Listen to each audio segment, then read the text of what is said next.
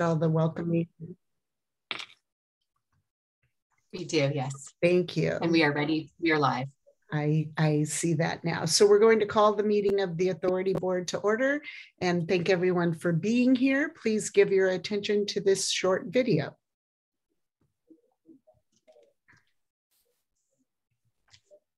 Due to COVID-19, this meeting will be conducted as a Zoom meeting pursuant to the provisions of the Governor's Executive Order N-2920, which suspends certain requirements of the Brown Act. This meeting is being live streamed on the CCTA website. The chair will call upon members, staff, and other speakers by name. Please speak clearly and state your name before giving comments or remarks. Persons participating via Zoom with their cameras enabled are reminded that their activities are visible to viewers. Members participating by Zoom wishing to speak should physically raise their hand and unmute their mic when called upon. Members should remute their mics when done speaking. Citizens participating by Zoom wishing to speak should use the Raise Hand feature or dial *9 if participating via phone, and the chair or staff will call upon them at the appropriate time. Citizens will have 3 minutes to speak. A 30-second warning will be provided. After 3 minutes, staff will lower their hand and mute their mic. Participants via phone will be called upon by the last 4 digits of their phone number. It is requested that public speakers state their names and organization, but providing such information is voluntary. Written public comments received in accordance with the COVID-19 Special Notice for Public Comment Guidelines are printed on the meeting agenda. If authors of the written correspondence would like to speak, they should raise their hand and the chair will call upon them at the appropriate time. All written correspondence received after that and during the meeting will be entered into the record. A roll call vote will be taken for all action items.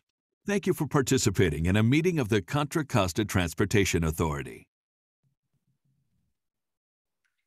Thank you. And Terry Ann, will you please conduct the roll call? Yes. Commissioner Arnrich? Here. Commissioner Butt? He's absent. Commissioner Glover? Here. Commissioner Haskew?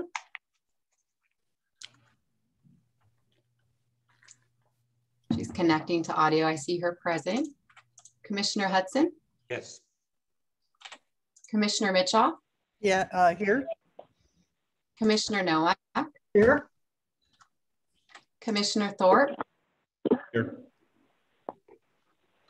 Commissioner White? Here. Vice Chair Kelly? Here. Chair Geringer? Here. Go back to Commissioner Haskew. I'm here. Thank you. Representative Allen? Here. Representative Powers? Here. Representative Worth? Here. Commissioner Butt? Did not see him arrive. Okay. Everyone is present with Commissioner Butt absent, and we also have Commissioner Alternate Fidelli with us tonight. Great, thank you. And again, welcome everyone. The next item on our agenda is the Pledge of Allegiance, which will be read by Commissioner Arnrich. And I ask that everyone else please mute your mics during the Pledge of Allegiance. And thank you, Newell. Thank you. Please join by placing your right hand over your heart and repeat after me. I pledge allegiance to the flag of the United States of America and to the republic for which it stands, one nation under God, indivisible, with liberty and justice for all. Too. Great, thank you, Commissioner Arnrich. And now we're moving on to the next item on the agenda, which is public comment. And so members of the public are invited to address the authority board on any item that is not listed on the agenda. And are there any members of the public who would like to address the authority board at this time? You will please raise your hand and Terry Ann or I will call on you.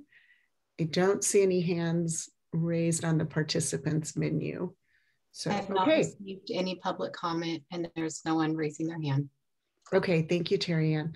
And so we don't have any presentations this evening. We do have lots on our agenda, but we don't have any presentations this evening. So the next item on the agenda is the consent calendar. Do we have any changes, comments, or does anyone from the authority board want to pull an item on the consent calendar? not seeing any raised hands, or real or virtual. And so is there anyone from the public who would like to speak to an item on the consent calendar or pull the item? If you'll raise your hand at this moment, Terry Ann or I will call on you. And I don't see any. No public comment. And I just want to note that Commissioner Butt just arrived. I did see that. Thank you. And do I have a motion to approve the consent calendar? So moved. Let's see who said it first. I think Commissioner Thorpe did. And do I have a second? Second. Commissioner Nowak. So we have a motion by Commissioner Thorpe and a second by Commissioner Nowak. Terry Ann, will you please conduct the roll call vote? Yes, thank you. Commissioner Arnrich? Yes. Commissioner Butt? Yes. Commissioner Glover? Yes. Commissioner Haskew? Yes. Commissioner Hudson? Yes. Commissioner Mitchell? Yes. Commissioner Nowak? Yes. Commissioner Thorpe? Aye. Commissioner White? Yes. Yes. Vice Chair Kelly? Yes. Chair Geringer? Yes. Motion passes unanimously. Thank you. You're welcome. And now we're moving quickly to agenda item number 8, and which is our beginning of our regular agenda items. And the next item on our agenda will be the next in our series of updates on Innovate 680 provided by Stephanie Hu. And she is ready to go. Thank you, Stephanie.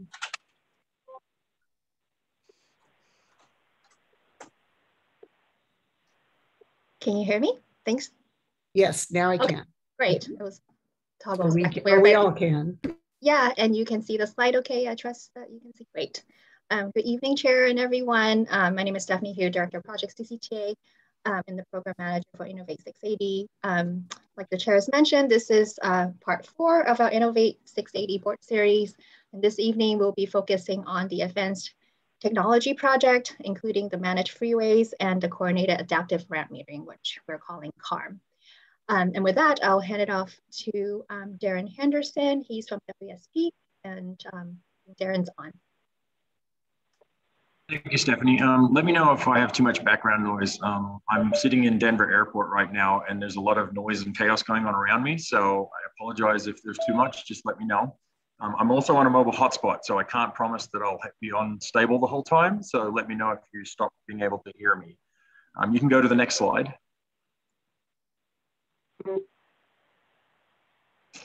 One more. So as Stephanie said, this is the 4th in the series of updates on Innovate 680. At your last meeting, you heard from one of my colleagues, Liz Justison, who discussed the program concept of operations, which is a document that we are preparing to summarize all of the potential components of Innovate 680 and how they all fit together. And so this system architecture diagram is an illustration of that mix of projects and the interconnectivity between them. Stephanie, if you can give it one more click. Today, we are going to focus on the managed motorways portion of that. And you can see that box now highlighted. It is a fundamental element of our advanced technologies project. And so we'll get into some of the details on how managed motorways work, what exactly we're doing for our project. Stephanie, if you give it one more click. As Stephanie mentioned, we're really focused right now on one of the components of managed motorways, which we call Coordinated Adaptive Ramp Metering, or CARM. And that is really where we'll focus a lot of the discussion this evening. But at the end of the presentation, I'll actually loop back to this diagram and I'll show you how this really becomes a foundational element of our advanced technologies project and provides a great deal of potential for integrating a lot of other components into that managed motorways framework. So Stephanie, if you can go forward. So we'll focus right now on managed freeways or managed motorways, depending on how you want to call them. From now on, I'm going to call them managed freeways, just for an American context. Basically, managed freeways provide a new approach for controlling freeway operations, but they use tools that are already familiar to us, things like ramp meters, things like lane use management signs. And you can see a photograph here of one of the managed motorways in Melbourne, Victoria in Australia. where it features the ramp meters on the left, the lane use management signs in the middle, and then the variable message signs actually communicating traveler information to the drivers in the distance. And the way we package these together is to provide a comprehensive package of strategies that work together to allow us to optimize freeway traffic flows. Go ahead, please. So the concept was initially developed by the Victoria Department of Transportation in Australia, in the city of Melbourne. Melbourne's managed motorway system has now expanded to include over 100 miles of freeways, and you can see a map here that illustrates the full extent of their system. It's not just in Melbourne anymore. They've now opened up additional facilities in Brisbane and Perth. And I'm actually here in Denver today, where we were doing field inspections of the project that we have for Colorado DOT called Smart 25, which will be launching in the fall. Go ahead, please, Stephanie. Why are we interested in managed freeways? They're really providing some pretty significant benefits where they have been deployed, and we're looking to replicate some of those benefits in Contra Costa County. In the case of Melbourne's projects, they've seen an increase of about 25% in their traffic flows during their peak periods. And what that means is on their 4-lane freeways, they're effectively moving the equivalent of a 5th lane of traffic during the peak period. Without having to add any additional capacity, they're getting better performance on their system, which is allowing them to effectively move that much more traffic. And that then translates into a variety of different economical, travel time, accident rate reductions, all sorts of different benefits that help the region and help make the business case for developing these types of projects. Go ahead, please, Stephanie. So while it's using familiar tools, it's applying them in different ways. So for example, coordinated adaptive ramp metering is a really core element of managed freeways. And while it uses ramp metering, which I'm sure you've seen different examples of ramp metering in the Bay Area, the way that we do ramp metering for managed freeways requires using multiple control algorithms that are looking at a variety of different traffic control aspects on the freeway system, and also can look at traffic on the arterial system in order to optimize the flows on the freeway corridor. And if we can get better performance out of the freeways themselves, that provides benefit to the arterial system, because the arterial system no longer has to take that additional traffic that has to divert to the arterials when the freeways become congested. And it does that by balancing the demand on all of the ramps in a corridor, so that way we can regulate the queues along the full length of the corridor and ensure that no one location is being overly burdened in that process. And later on in the presentation, I'll actually show you a series of slides that illustrates that function in action from an actual project. Go ahead, please, Stephanie. The system uses a very advanced traffic management system to actually control those operations. And in the case of the Australian projects, they use a product called Transmax Streams. And we are looking to use that same program to control our managed freeway in Contra Costa County.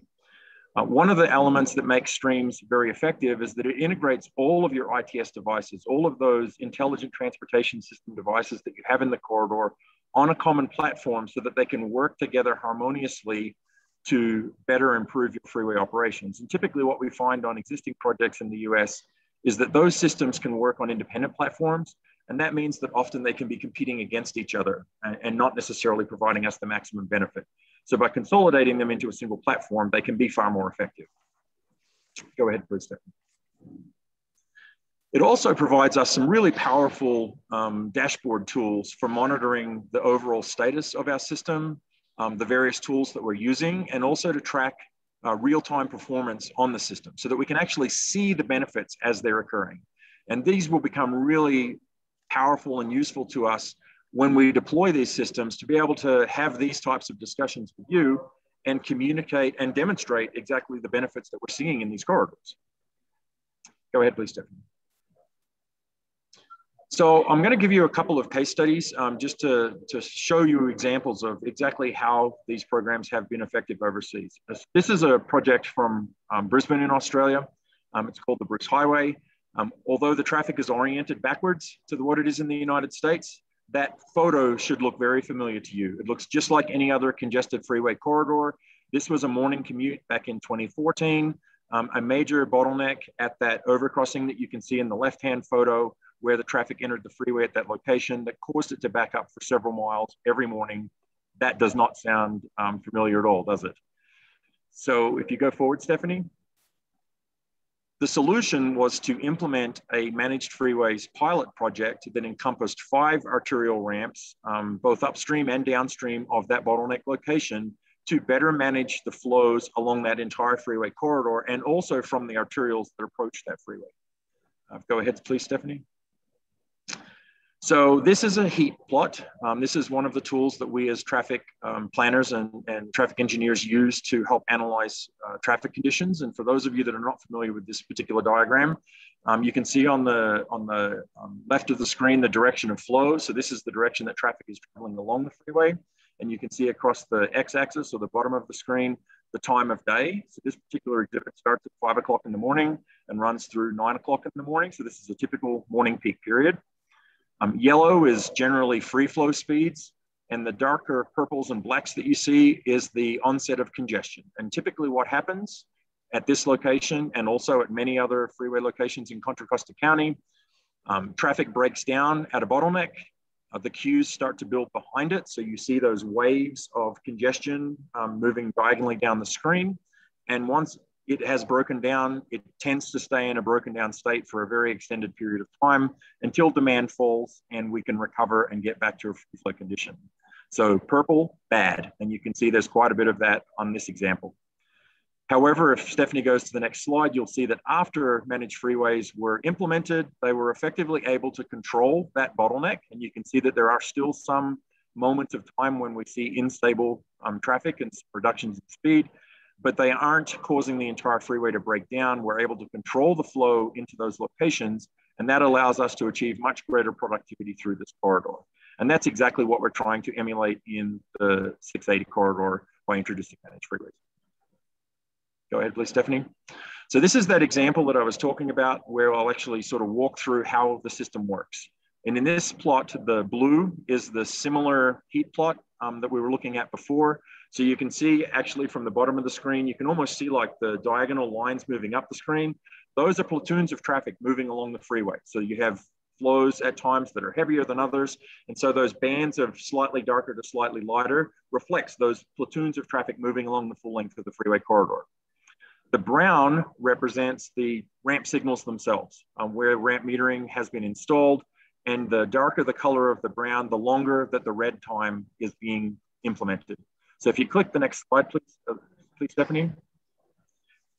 The critical bottleneck location is just downstream of Anzac Avenue, where that particular ramp enters the freeway. And you can see there's a slightly darker band that runs horizontally across the screen. That means that the traffic is more dense at that location. Therefore, it represents the major bottleneck in our corridor. If you click the next slide, please, Stephanie. At 5:20 in the morning, you can see that one little tiny dark blip. Well, that's when the system recognizes that the traffic is now becoming pretty dense.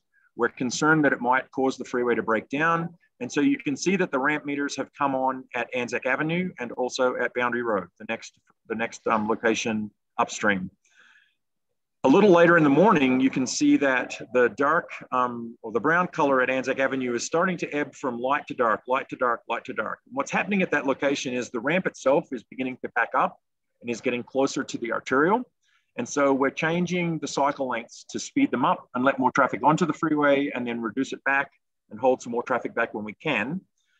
But we're not able to fully control that location by doing that. So now what we're doing is we're extending the cycle time at Boundary Road, and you can see that darker blob in the 611 time slot, where we're holding more traffic back at Boundary because we can, and that's helping to balance the demand at Anzac Avenue. Similarly, the meters now come on at Deception Bay Road further down, and it's also helping to control that one location. And so by having all of the signals work together to control that one location, we can basically ensure that the freeway doesn't fall down into a congested state. And you can see it happens a couple other times during the morning where the same cycle occurs. But basically, by the end of the day, we've been able to sustain traffic flows and get far more productivity. And again, that's exactly what we're trying to emulate in the 680 corridor. Go ahead, please, Stephanie. So another example comes from my hometown, Perth, Australia, and this is for the Kwinana Freeway. This is the most recent project to start. Go ahead, please, Stephanie. So in this case, again, 5 interchange locations where ramp signals were added and are being coordinated. And then they also added a series of lane use management signs illustrated in the left part of the exhibit. Go ahead, please, Stephanie. And this project saw similar benefits. And rather than me tell you, I'm going to let this gentleman tell you from one of the news reports of the day. Perth's Smart Freeway has passed its first big test, significantly reducing peak hour traffic. Some drivers halved their usual drive time to the city, but other commuters are already making mistakes. This was the Kwinana Freeway in morning peak hour 3 weeks ago, and this was today. The state government's so keen to promote its new smart freeway, it provided these pictures. We also road tested it ourselves. 8:04 at Farrington Road. Within 5 minutes, we're at the Mount Henry Bridge and into the city in just another 6 minutes. The new smart freeway providing an 11-minute run from Leeming to the CBD. It was a lot quicker getting here today, a lot less stressful, so happy days. They've done it right for a change. Well done, main roads. One reason there's less congestion is traffic signals at 6 on-ramps to stagger vehicles merging onto the freeway, but drivers entering are still getting used to it. Vehicles were tending to queue in the right lane when there's multiple lanes. They're not equally distributing across all lanes. Well, that's adjustment. I think very quickly people will realise that they don't have to sit in this queue, they can go down the other lane. So just imagine a similar news report in the Bay Area talking about the success of our Managed Freeways project in Contra Costa County. That's what we can aspire to. And what we saw in the Perth project is they basically halved their travel time for the about 13-mile journey that it takes to get from the outer edge of that study area to downtown.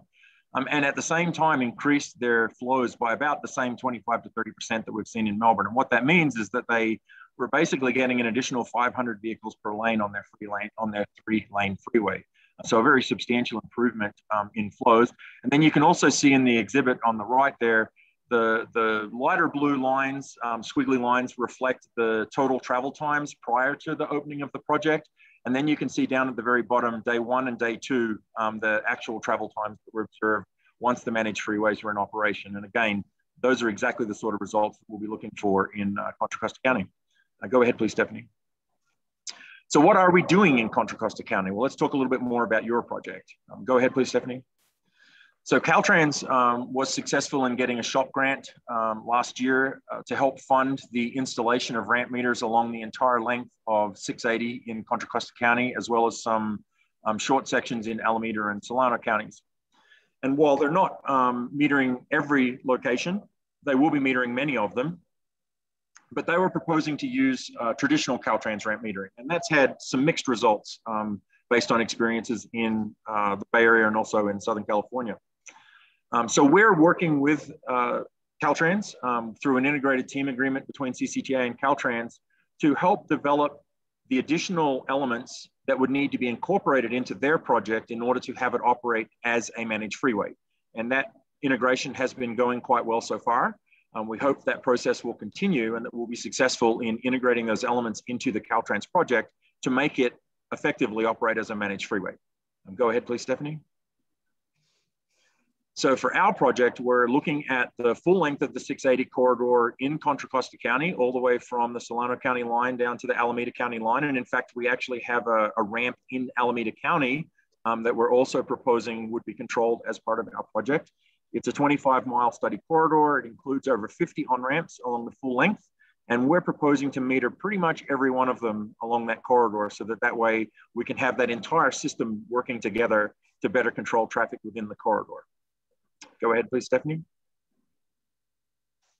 So we've conducted an initial feasibility study. We started by looking at the existing conditions within the corridor. This data is actually from 2018, so it's pre-COVID, and is indicative of the traffic congestion that was occurring in the corridor every day. The dark red representing congestion, the lighter blue and green colors representing more free flow conditions. You can see in the northbound direction some congestion in the southern half of the corridor during the mornings, and a much more significant bulge of congestion in the northern half of the corridor between South Main and Treat in the evening peak periods. And then in the southbound direction, similar congestion in the main area on the approach to State Route 24 in the mornings, and then some minor pockets of congestion in the afternoon peak periods. We think that many of those bottlenecks can be managed with managed freeways.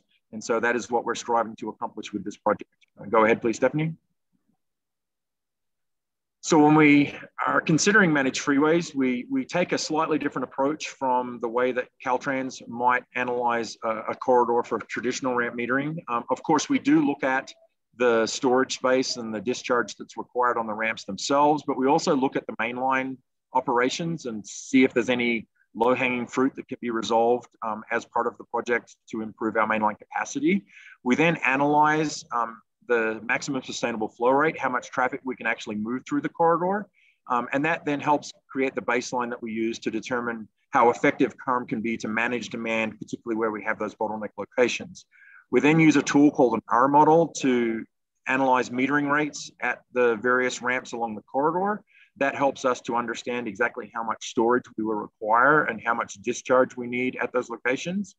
And we were able to conduct all of that work using November 2019 volumes that were retrieved from PEMS right after the onset of the pandemic. So we were able to use conditions that were stable before the shutdowns started to occur in the region. Go ahead, please, Stephanie.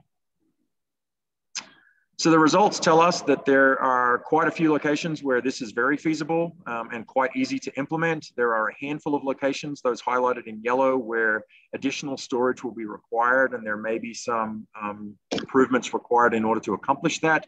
And then there's a couple locations where we do have pretty significant constraints to providing sufficient capacity. We'll be taking a closer look at those to determine if there are any solutions that could be effective. But the beauty of a managed freeways tool is that if you have a couple of these locations where they are constrained, the system can compensate for that and can use other locations upstream and downstream to manage that location more effectively. The next slide will show us the northbound direction. You're looking at southbound right now. It's a similar result, mostly feasible, a handful of locations that are a little more constrained, and then a couple or three that are particularly critical and challenging for providing sufficient capacity.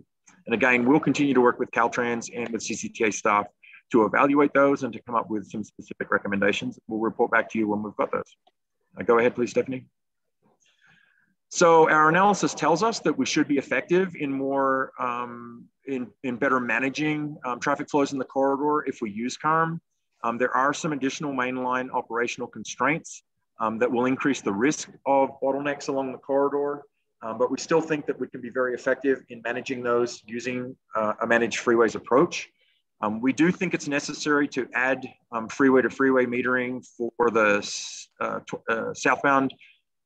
eastbound 24 to southbound 680 connectors. There's a lot of demand that is coming on at that location, and we need to be able to manage that gateway in order to be effective. What we've found is that we can generally accomplish a 4-minute wait time, which is actually fairly good for ramp metering systems and is the target that we use for managed freeways. We think we can manage those along this corridor and ensure that the ramps work effectively. And more importantly, by balancing the queues along all of the ramps, we can also prevent those queues from spilling back onto your arterial streets. So we can manage that traffic on the freeway ramps themselves at pretty much all of the locations in the corridor. And we'll continue to take a closer look and make sure that there's no other issues, but we're pretty confident that that can be the case. Go ahead, please, Stephanie. Now, I mentioned before that Streams has some pretty powerful dashboards for real-time monitoring. That then gives us the ability to develop traveler information and to publish that out in the field by using variable message signs, so communicating to drivers what their options are and how long those trips might take. That can also be integrated into other elements of the Advanced Technologies project, like the shared mobility hubs and the ModMass applications.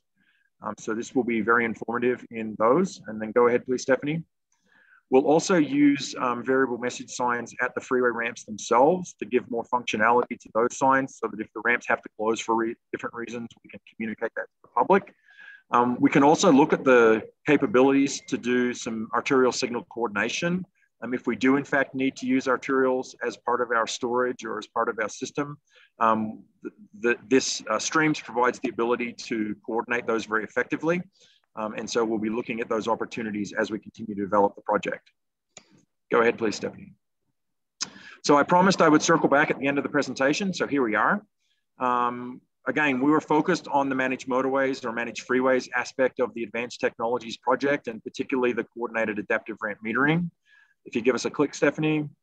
I also mentioned the fact that the Stream system has very robust performance monitoring dashboards, and that gives us the ability to provide traveler information, traveler messaging inherently as part of the system.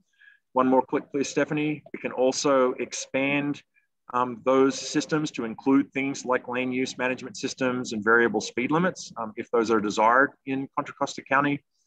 But probably more importantly, with one more click, Stephanie, the capabilities of the managed motorways active traffic management system really start to get us toward the decision support system and being able to expand those capabilities to include some other elements of the Advanced Technologies project. And if Stephanie gives me one last click, that could include things like automated driving systems, integration with the shared mobility hubs, the part-time transit lanes and the metering that will be required in order to ensure that that can operate effectively. And then also, again, on the arterial systems, looking at the potential to integrate coordinated adaptive traffic signals on those arterial, on that arterial network. So this can really become a foundational element of the Advanced Technologies. We will continue to evaluate possibilities for that as we do this demonstration project. But certainly in the short term, the desire is to get some of those traffic flow benefits out onto the 680 corridor and make life much better for all of the residents of Contra Costa County. On that, I will certainly take any questions that you might have. Thank you, Darren. And that was actually remarkably clear and concise considering you're sitting in an airport. So thank you very much. And I'm glad that your coverage, your Wi-Fi held out with us, or your hotspot. So are there any board members who have questions or comments for Darren or for Stephanie or for Commissioner Arndt? Actually, Commissioner Butt had his virtual hand up, and then Commissioner Arneridge. Okay, thank you. You know, this is fascinating and really kind of exciting. But I've always had a little bit of skepticism about you know, about these programs, and it doesn't mean that I don't think we ought to be doing it, but I think that we ought to be looking at all the aspects of it. And for example, you know, the presentation said that a program, project like this could be equivalent to adding an additional lane. And I guess if you're an automobile commuter and traffic congestion is an issue for you, providing an extra lane is just really great. On the other hand, adding an additional lane, whether it's done through technology or whether it's done by building it, it is growth inducing. It encourages people to move to outlying areas that they might not otherwise consider. It certainly induces a growth in vehicle miles traveled. And because of that, it discourages people from looking at alternatives like carpooling and public transportation. So I think that's something we ought to be looking at. I don't think this is all good. I think there are downsides, and maybe those downsides don't exist. And if they don't, I think that ought to be part of the explanation. I also saw in the presentation that one of the advantages is a reduction of greenhouse gases, and I'm not sure where that comes from. Maybe it's because people aren't idling or something like that. But I think that needs more explanation. Some other concerns I've had about this from the beginning is the idea that by stacking people up in a metered on-ramp, we're increasing the flow of traffic on the freeway. So maybe we ought to be looking at this as a door-to-door issue. Are we saving time door-to-door, or are we just saving time once people get on the freeway? You know, one of the statistics noted said that there was something about a 4-minute dwell time on on-ramps because of metering. Well, you know, if traffic is moving at the limit, you know, 4 minutes is 4 miles. And so, you know, the question is, sure, maybe the people who are already on the freeway can move faster, but the people who want to get on it are sitting behind a metering light waiting to get on. And which brings up another concern I've always had, and that is that the system favors the upstream commuters over the downstream commuters. For example, if you're talking about, and I brought this up years ago, if you're talking about Interstate 80, this program favors the people who come from, say, Solano County over the people who come from my city, Richmond. The people in Solano County are breezing right on down because the program has increased flow of the freeway. People from my city are waiting on the on-ramps behind a metering light. So I think that, and I guess there's a couple of final things, is that I'm not sure how the system adapts to breakdowns. You know, for example, one of the big bottlenecks in my area is the Richmond-San Rafael Bridge. And under normal circumstances, it flows pretty well most of the time. But if you get one breakdown, everything stops and it can go on for hours. And so, you know, how does this system deal with breakdowns? And then kind of circling back around to, you know, there's such a huge emphasis on moving cars along the freeway, but I don't see any, you know, I don't see any discussion about carpooling and public transportation and things like that. So again, you know, I'm a little skeptical. I'm not a cynic, but I think there are a lot of issues here that in our zeal to embrace technology and talk about what a great thing we're doing, I think we're leaving out a lot of the side effects that should at least be explored. So thank you for the time. Thank you, Commissioner Butt. Does anyone from staff want to respond to that, or? Yeah, I can take some of the questions, and if Darren wants to chime in on the more technical aspects of such as the breakdown. But Commissioner Butt, we are on the 4th part of our series, and next week or next month we'll be talking about some of the transit elements of Innovate 680. You know, in addition to the adaptive RAM metering, we're also part of the program is shared mobility hubs and express buses.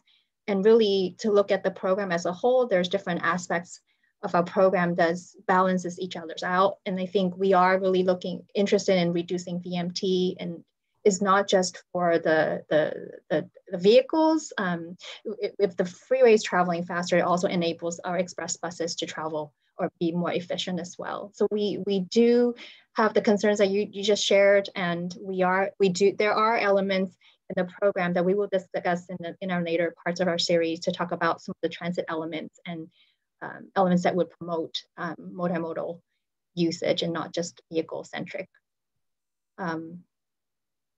I don't know, Darren, if you had anything to add in terms of the breakdown, how does the system, I heard questions about the system, how it reacts to breakdown. Yeah, Commissioner Butt certainly covered a lot of territory there.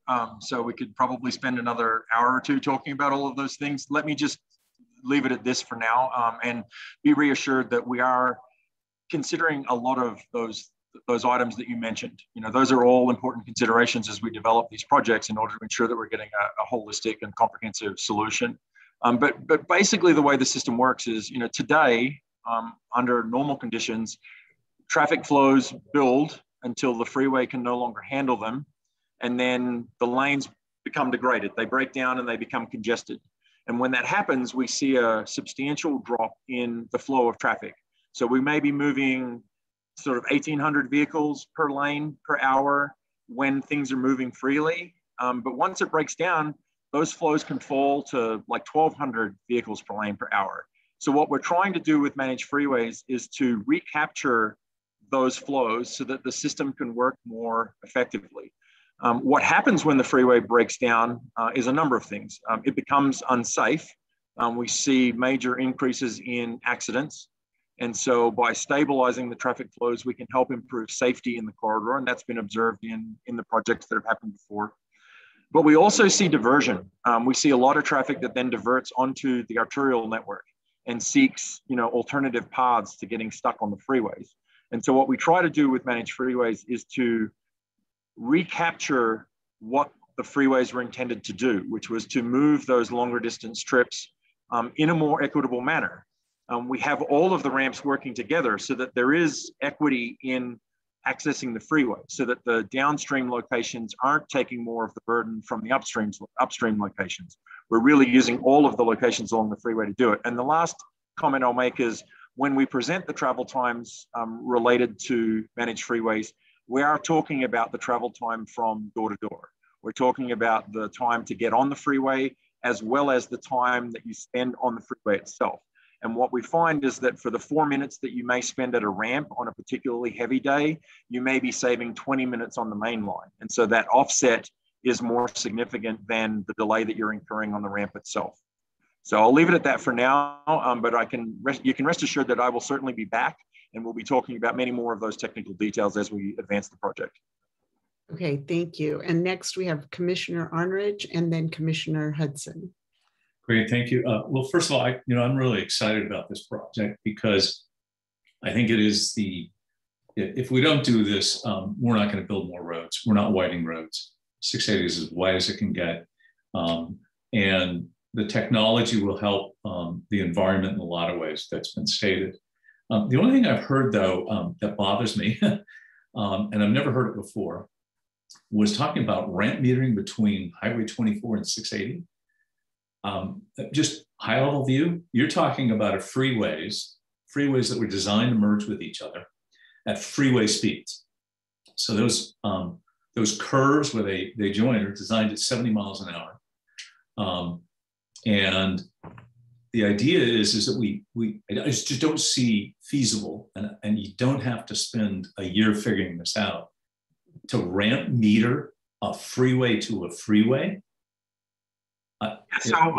Actually, if you go south on 680 today and transition to the 580, there's actually ramp meters on those connectors from the 680 to the 580. So we would be replicating those types of metered locations. There are a handful of connectors that we are not proposing to meter. So for example, eastbound 24 to northbound 680, that's more of a mainline move on the left side of the freeway. So we're not proposing to meter that directional movement. And similarly on, is it 242 coming south onto the 680? That's pretty much a straight shot. And it would be very dangerous to try and introduce metering on that location. But for the 24 connector eastbound to southbound, it does exit on the right side. It's more of a traditional ramp exit. And so we think that that is capable of being metered similar to the 580 meters. And we think it's necessary in order to be able to manage the section of freeway just south of State Road. So let me be clear. I didn't get to finish. I'm telling you, I don't think that's feasible. Somebody who has been driving through there for 40 years, and I drive every day. In fact, I drove through there twice today. When you just study the patterns and who is that, the majority of those people are Alamo, Danville, and some San Ramon, and that's about it. So they have a short distance. So the speeds that people go through, I would just be shocked. And I will tell you this, I'm pretty adamant. If that's the direction you're going on this, you're going to have an uphill battle.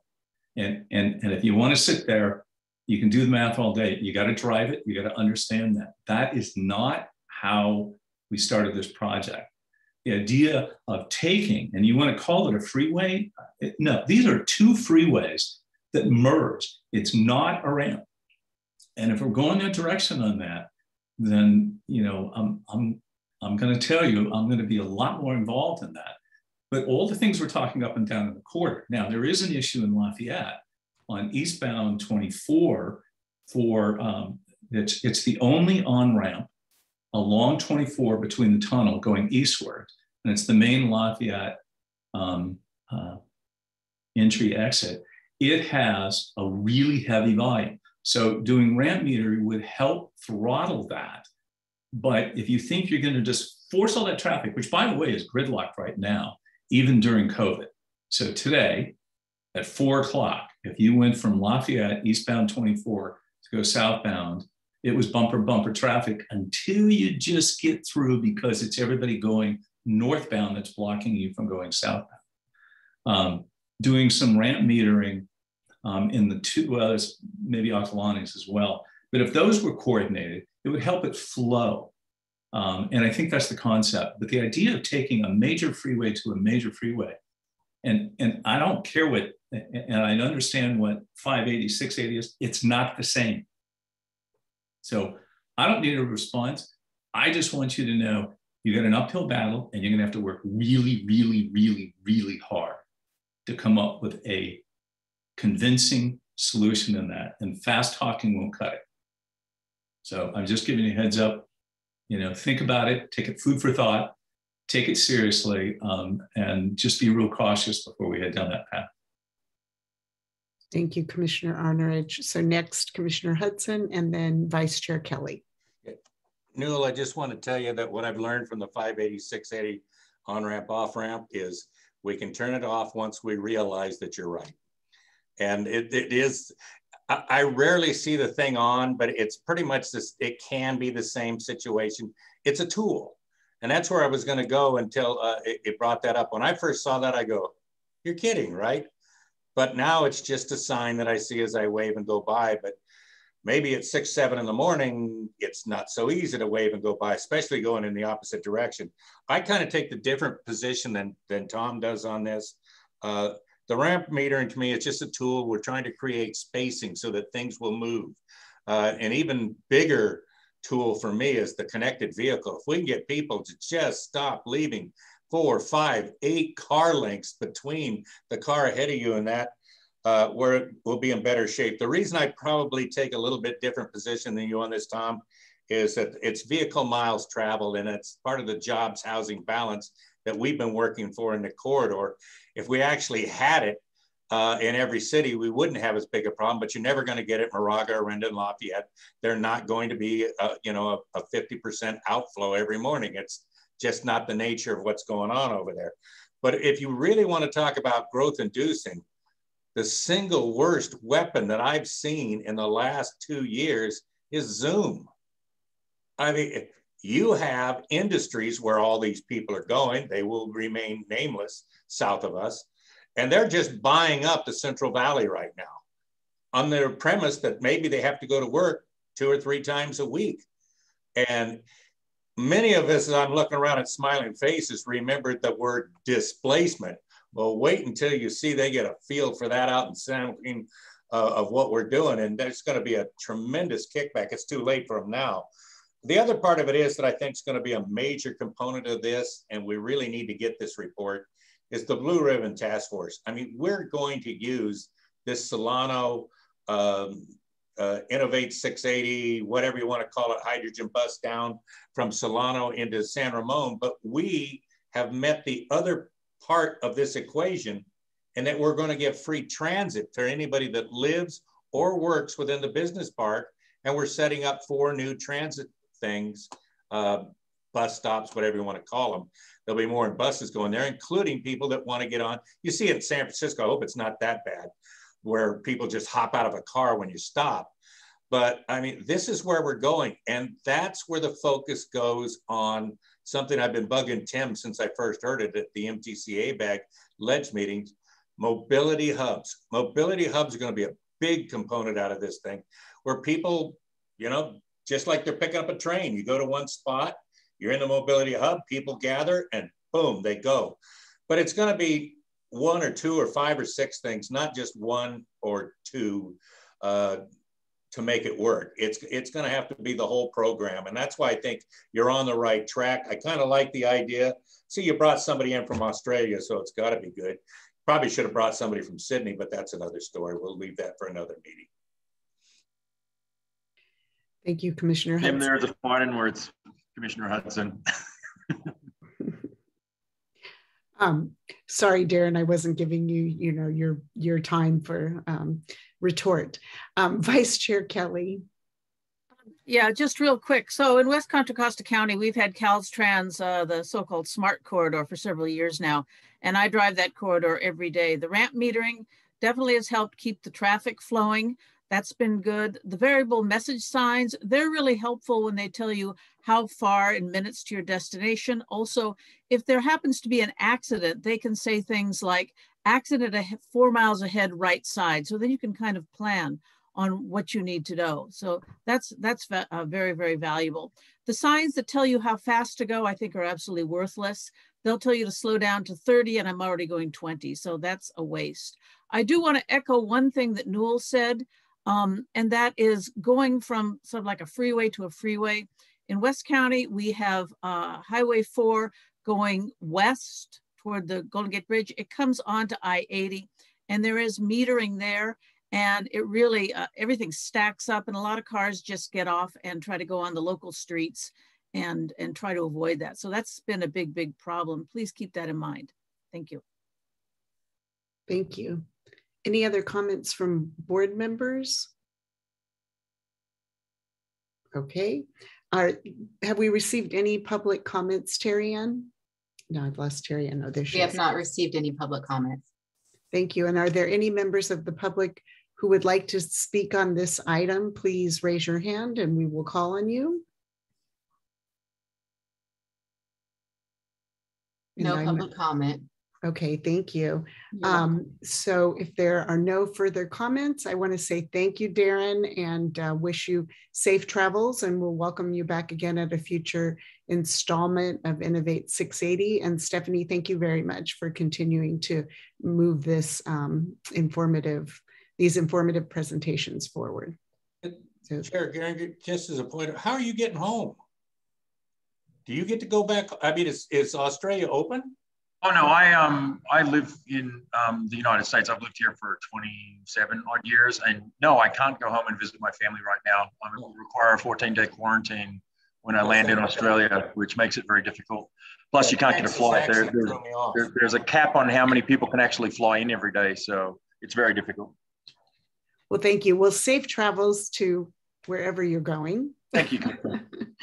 As you're going home, and we will welcome you back. All those other things that I said still hold true. So, okay, so we will now move on to agenda item 8B, and it will be presented to us by Hisham Noemi, and it is an action item to seek authorization to program additional federal funds as part of the Safe and Seamless Mobility Quick Strike program. And Hisham, I saw you. Yes, good evening, Madam Chair and board members. Hopefully you can hear me well. Yeah. My name is Hisham Noemi. I'm the Director of Programming at CCTA. About a month ago, MTC approved their staff recommendations for the Safe and Seamless Mobility Quick Strike program. It included a total funding, the amount of $8.6 million for 4 projects nominated by CCTA. This amount also included a set-aside for the authorities' planning and programming activities.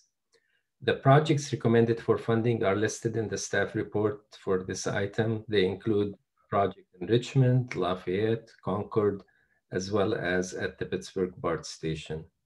In addition, the recommendations included $700,000 for Giant Road project in San Pablo, which was nominated directly by MTC. Since the amount recommended for Contra Costa fell a little short of our target by about 1.1 million, staff worked with MTC to find other ways to fund some of the remaining projects that we nominated. Following several phone calls, emails, and meetings, MTC staff proposed the programming of 1.96 million in one Bay Area grant savings to projects in Contra Costa. And consistent with the authority's funding allocation policy, which prioritizes projects on the allocation plan for funding, staff determined that the following projects are eligible and they can meet the requirements of the fund source as well as their funding request can be accommodated by the funding available. The first project is in Pinole. It consists of pedestrian bicycle improvements at Appian Way and Merlesta Road. We nominated the project for the Quick Strike program, but it was not part of MTC recommendation. We are recommending $350,000 out of the $1.96 million to go to this project.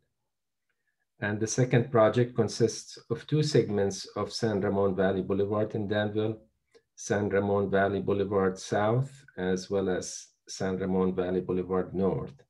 Both of them will provide pavement improvements. Funding the two projects will allow reprogramming Measure J funds to the Diablo Road Trail, which is one of the projects we nominated for the Quick Strike program. This, of course, assumes that our Measure J revenue forecast that you will see in September supports this action, which we think it will, given all the data that we've seen so far. Unlike the Diablo Road Trail projects, these two projects can be easily federalized. That is why we're recommending $1.6 million in the funding to go to these two projects rather than to put them on the Diablo Road Trail. Note that by funding the projects on the allocation plan with other sources, the authority will be saving $6.6 million in Measure J. This, without a doubt, will help us fund the other projects that we have in the allocation plan.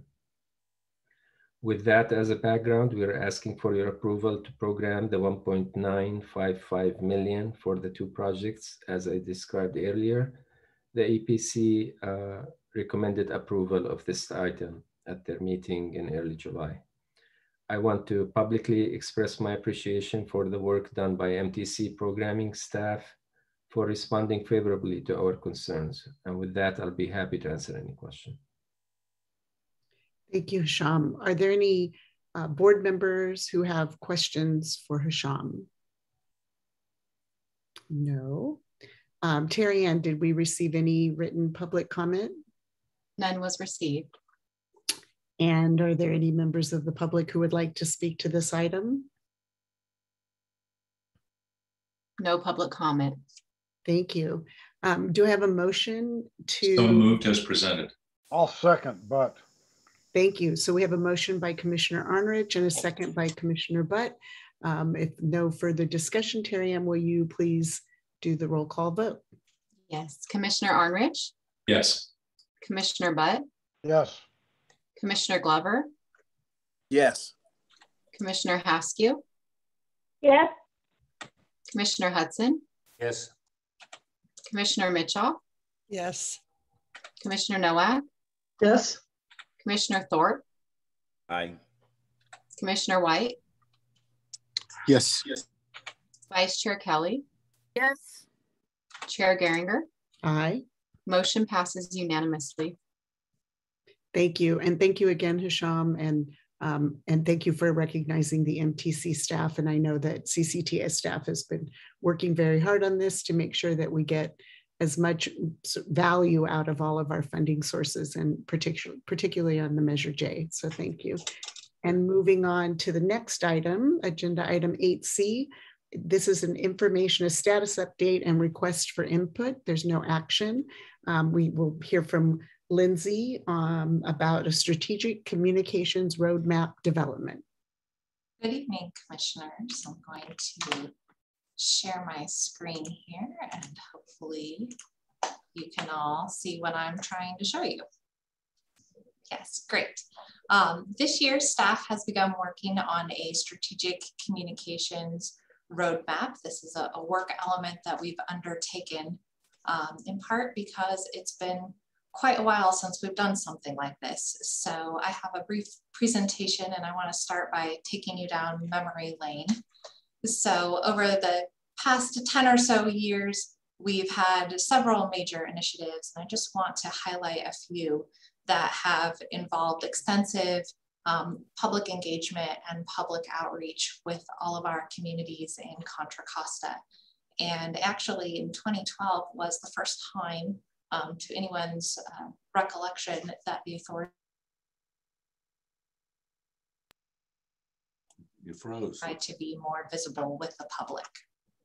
In addition to those major initiatives, we also have had several major projects that have gone along, and each of these also have their own kind of public outreach elements, although some of them are very specific and related to things like environmental review and other types of project requirements that have to be done. And so over the course of the past 9 years or so, we've tried a whole host of different communication activities, from pop-up events at different community events to telephone town halls. We've continued with printed surveys, which is something that had been done previously, and dipped our toe into the water of online and social media advertising. But we're entering a new era. We've got a new executive director here at the authority. You know, we are nearly complete with many of our major Measure J capital projects, and the way that people are consuming information has changed drastically over the last 10 years. So it's time for us to start to look forward a little more, and that's what we're here tonight to talk to you about, is to kind of lay out the skeleton of a roadmap for the future, to get your input on it. And I really want to say thank you and my apologies to the APC members. We had a really robust discussion at APC about some of these items, and I promised you I would slim this section down, so hopefully I'm staying true to my word. So for those of you who weren't at APC, one of the things we did was go out and talk to some agencies that are similar to us and different than us, to ask them what has been working for them, or what they would recommend an agency like ours do in the future when it comes to being more strategic in our communications with all of the different audiences we have. And you can see some of their answers here.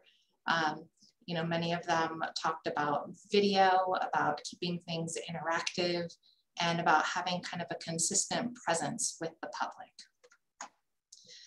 We talked also at APC about the many different audiences we have as a public agency, and the recommendation from the APC members was that we should spend some more time focusing on communicating with the general public and with the media than to maybe other agencies who are similar to us, or some of our partners like transit operators and stakeholder groups. We also talked a little bit about some of the different themes that we use when we talk to the public. And you know, you'll see on your screen about 5 different themes that kind of guide some of our messaging. Some of them are newer, like redefining mobility. And some of them are older and more consistent, like the partnership with the public and how we talk about the accountability we bring to the work that we do. And you know, these are some recommendations of different types of communication activities that we're looking to try in the future. And I think kind of one of the main points here is that we've had all of these different initiatives over the year where we've had a really intense period of public outreach, and we've spent a lot of dollars. So for example, the 2019 TEP, which is probably one of the most recent efforts, we spent about $750,000 on communicating with the public about that particular effort. But on any given year over the last 8 years or so, we only spend about $150,000. So we've had kind of these peaks and valleys in terms of our engagement with the public. And we're really looking at trying to be more consistent and maybe raising that level of engagement, which also requires kind of maybe raising that base level of investment to something closer to $400,000 or $500,000 a year to be able to stay engaged across a county as big and diverse as ours. And so really what we were hoping to hear from you guys tonight is what are the different communication activities that you think are effective with your constituents and in your communities? And you know, are we on the right track? Do you think it is something we should look to invest in the future, or to make a bigger investment in that? Are those the right audiences we should focus on? Essentially, is there anything we're missing and I'll stop sharing my screen because we are planning to come back to you later this year with an actual roadmap for you to read and review that will potentially set the stage for an RFP for some communications contracts in the future. But we didn't want to come to you with something fully baked. We really wanted your input and to get your feedback. So with that, I'm happy to stop talking and start listening. Okay, and Commissioner Hudson, thank you, Lindsay. And yes, we had a very robust discussion and determined that with this many boxes full of people that it might be harder to do that, but very much do want input. And so first we have Commissioner Hudson, then Commissioner Butt. Now are the hands I see up so far. The first thing that I looked at, Lindsay, because I've gone to a couple of these with you, did you see any drastic differences in the, for example, the focus group or I don't know, Nextdoor or whatever it is, where 80% of the people said do a 0.5% sales tax and 20% at the next one said do a 0.5%. I mean, was there any real drastic difference, or was it more like, okay, we did different things and we reached different people, but they said the same thing? I don't think we saw a huge difference across the year, but the years over what people said. I think we've tried these different varieties of methods to make those input opportunities more accessible to folks. You know, we've tried to go where they are at community events. We've tried telephone town halls that allow people to kind of call in and listen and speak their mind from the comfort and convenience of their own home or work if they're still there. You know, we've looked at different ways of, you know, interactive surveys, letting people drop things on maps. And I think it's what we have done is try to cast a really wide net. I don't think that one particular method has given us drastically different answers or responses from another. So for example, when we were doing our countywide transportation plan a few years ago, we surveyed folks using a variety of methods, an online survey tool, a printed tool, in-person pop-up events, telephone town halls, and the message we got from the public was fairly consistent. We just gave them many more avenues to share that with us. Well, the only 2 cents I'll add, because I'd like to hear what APC has to say about it. They got the full presentation, the full discussion. To me, whenever you're going to go to something and hand something to somebody, you almost have to focus on no more than 3 things, as if they leave, they know you did this. 3 things we've done, or maybe 3 things that we could do if we got more money, just to keep it simple in the messaging, because you know, I just assume everybody's a genius and knows how smart we are, but apparently I read the room wrong when it came to the vote. But I don't know where to go from here. I think it's like I don't know if anybody's done more than what you guys have done, and I sit on the Air District. I mean, it's like, what do you have to do? Walk into their house and drop a net sheet or something on their dinner table? I don't know. I'd like to hear what APC had to say. Thanks, Dave. Commissioner Butt?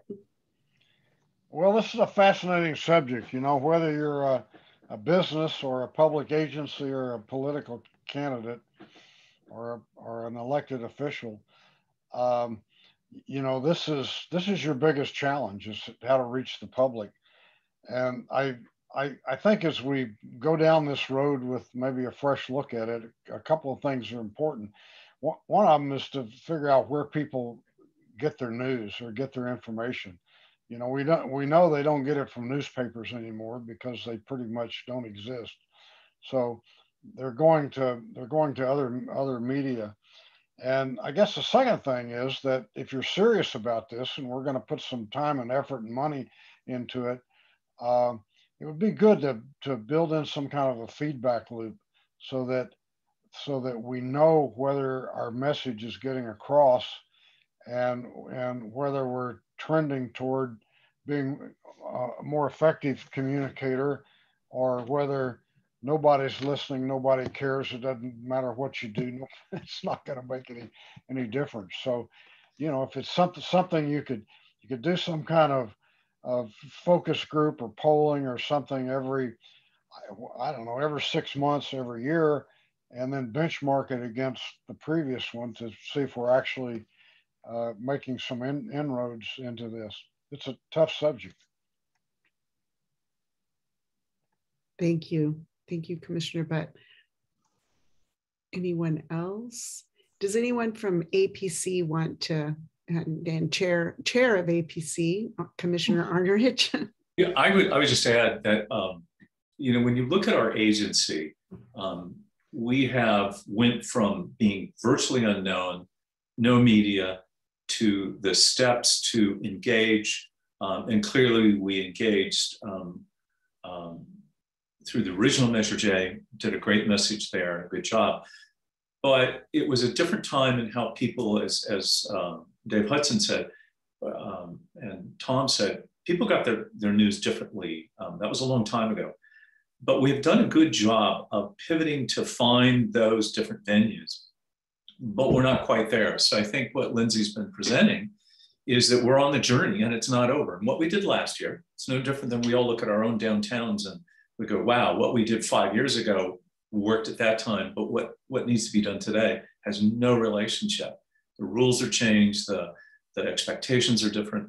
So I think what we're really just saying in general is that we're going to continue to evolve and change without asking questions of people, the public, other agencies, what has been successful, what hasn't, to then come back with a more comprehensive plan.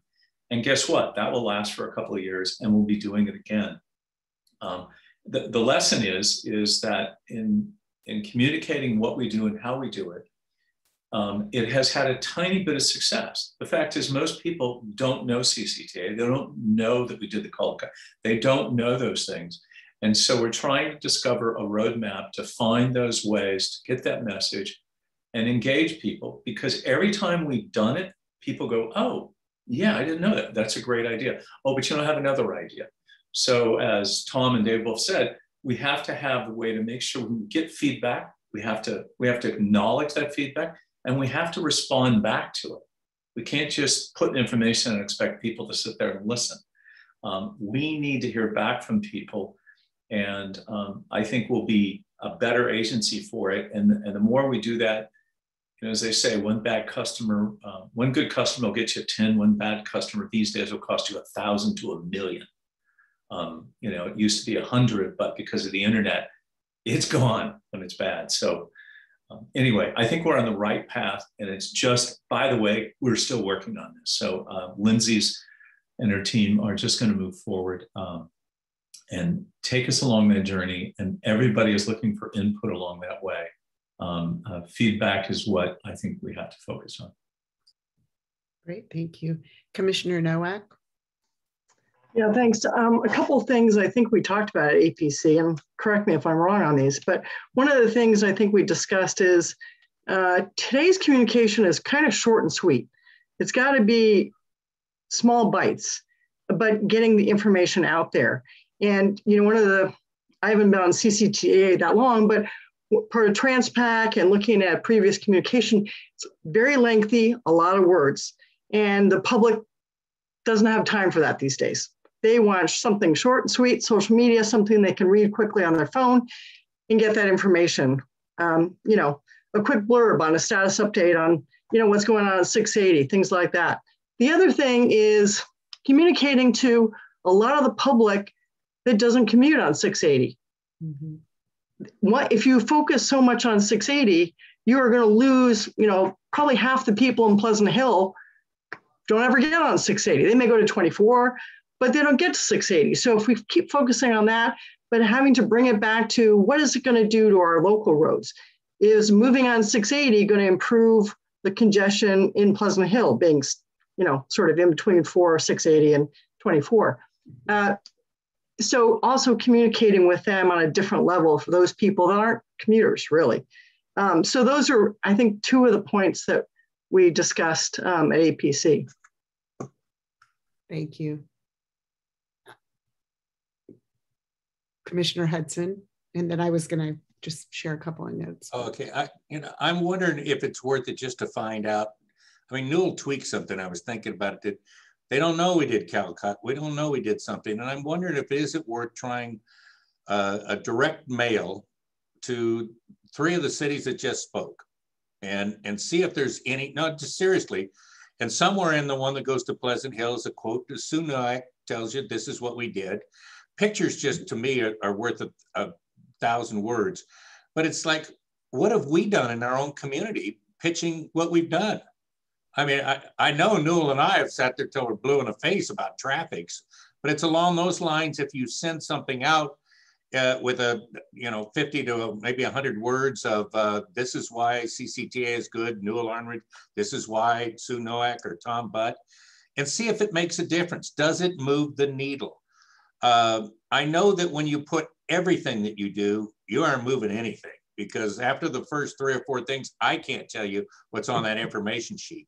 But I love those little icon things that you had to begin with. And I said, if we can make that recognizable that it's CCTA and we've done something, and then you just had an article about that, Tim sent me about Innovate 680. I mean, is there something there worth doing it? I don't know what it costs. Then the problem becomes you can't do it during election time, so you're gonna have to do it pretty darn quick. But I have always thought if the people that are recognizable in their cities are behind this and telling you in, pretty little words that, hey, we are doing something out there that's good, it might be worth moving the needle 2 or 3 points. And that's what we've got to do. We don't get any money, we're gone in so many years. So I think it's worth considering. I don't know if you have to go the full-blown little 8-page paper or something like that, but I mean, we need to start using the resource we haven't used, and that's us. Thank you. And Commissioner Nowak, did you have another comment or just? Yeah, I just wanted to follow up on Dave's comment quickly. I think one of the effective things that's happened in Pleasant Hill is our police department has been putting out little short things on what they've been doing in the community, whether it's a recent arrest or things like that. They're not trying to sell themselves. It's really here's an information blip. And it's done tremendous things in the city for people's outlook about our police force. And if we could do that, here's an quick update on Facebook that shows what's going on 680 and something like that, instead of a sales pitch, really here's what's going on. All of us could share it. And that gets, when we start sharing things on Facebook or Twitter, it hits all our constituents and they can see it quickly, a picture, a quick comment, and you get some recognition. So I just wanted to follow quickly up on Dave's comment with that. Thank you. And some of the other items that we talked about, and so several of you have touched on them, but was not to be really out there necessarily selling, but in a way that we can do it to say, what are we doing? And I'm looking at Commissioner Thorpe because he was also very much a part of this conversation, but what have you done for me? And we're really good when we're out there, working on our measures or our community, transportation plans, all of those things. We are very good at that, but how do we keep that message going? And so we talked a little bit about, as has been mentioned, having those little sound bites either through social media or that we as board members can get out, but also through some experiences, through being out and partnering with the colleges, through just a lot of different brainstorming went on that day. And I did see some of that, thank you, Lindsay, captured in your presentation and for us to be able to build on. And that putting the sort of public forward-facing outreach at the top of our list. We're really good at, I think it was Tim or somebody, having the insider baseball of the transportation industry. So with our other agencies and with other transportation agencies, we're really good at that. And that's where we know, but it's how do we take that, the positives of us and take it out there into the community. And I think there was, some other pieces around experiences. And I was trying to see if there was any other. Yeah, that was kind of where we were. So I think, Lindsay, we have, getting us started and getting this input, and it will be an iterative process. And do you have other questions for us, Lindsay, or prompts or? No, I think we just wanted to kind of get a sense from the larger group if there was anything we were missing, if we were on the right track. And I think to respond to a few of the comments, definitely measurement and feedback is part of that. One of the agencies we interviewed actually polls every 6 months, and then they spend the next 6 months crafting all of their messaging in response to what they heard from folks, and then they do it again on an iterative basis. So I think there were a lot of good ideas that maybe you didn't see in that presentation because we were trying to keep it short and sweet, but you will see come out in a larger roadmap that you get to view in the future. Great, thank you. And I know they have a couple of op-eds ideas in the works as well. So, and you know where they are. So if any other authority board members have any input for Lindsay or Tim or the team as it moves forward, they will be welcome to hear that. So thank you, Lindsay. And thank you, the APC members as well. Moving on. Terry Ann, did we receive any public comments on this item? No public comment was received. And are there any members of the public who want to speak to this? I'm not seeing any public comment. I'm not either. So thank you very much. And now we'll move on to agenda item number 9, our planning committee items. And the next item on the agenda is an action item. It'll be presented by John Wang to seek authorization to enter into an agreement with Streetlight Data for a county-wide multi-domain license and a memorandum of understanding with the cities and towns participating in the cost share for the license. So John. Good evening, Chair Geringer and board members. The only thing I want to add to this item is that, as noted in the staff report, between the PC meeting back on July 1st and this meeting tonight, we did add 1 city, so that's why the change from 7 cities and towns to 8. So that's a great news for us. We always want to get more participation. So with that, I will take any questions. Okay. So do any, and I see Commissioner Nowak. So any comments from the board on John's very detailed presentation, actually his very detailed staff report? Commissioner Nowak? I just had a quick question. Were all the city engineers contacted and approached to participate? Yes, Commissioner Nowak, yes. We did an extensive outreach to all the. Great, thank you. Thank you, great question. It's my understanding that the outreach has been going on for a while to get us to this point. So any other questions? No. Terry Ann, have we received any written public comment on this item? No written public comment has been received. Are there any members of the public who would like to comment or speak on this item now? Please raise your hand. Move staff recommendation on 569.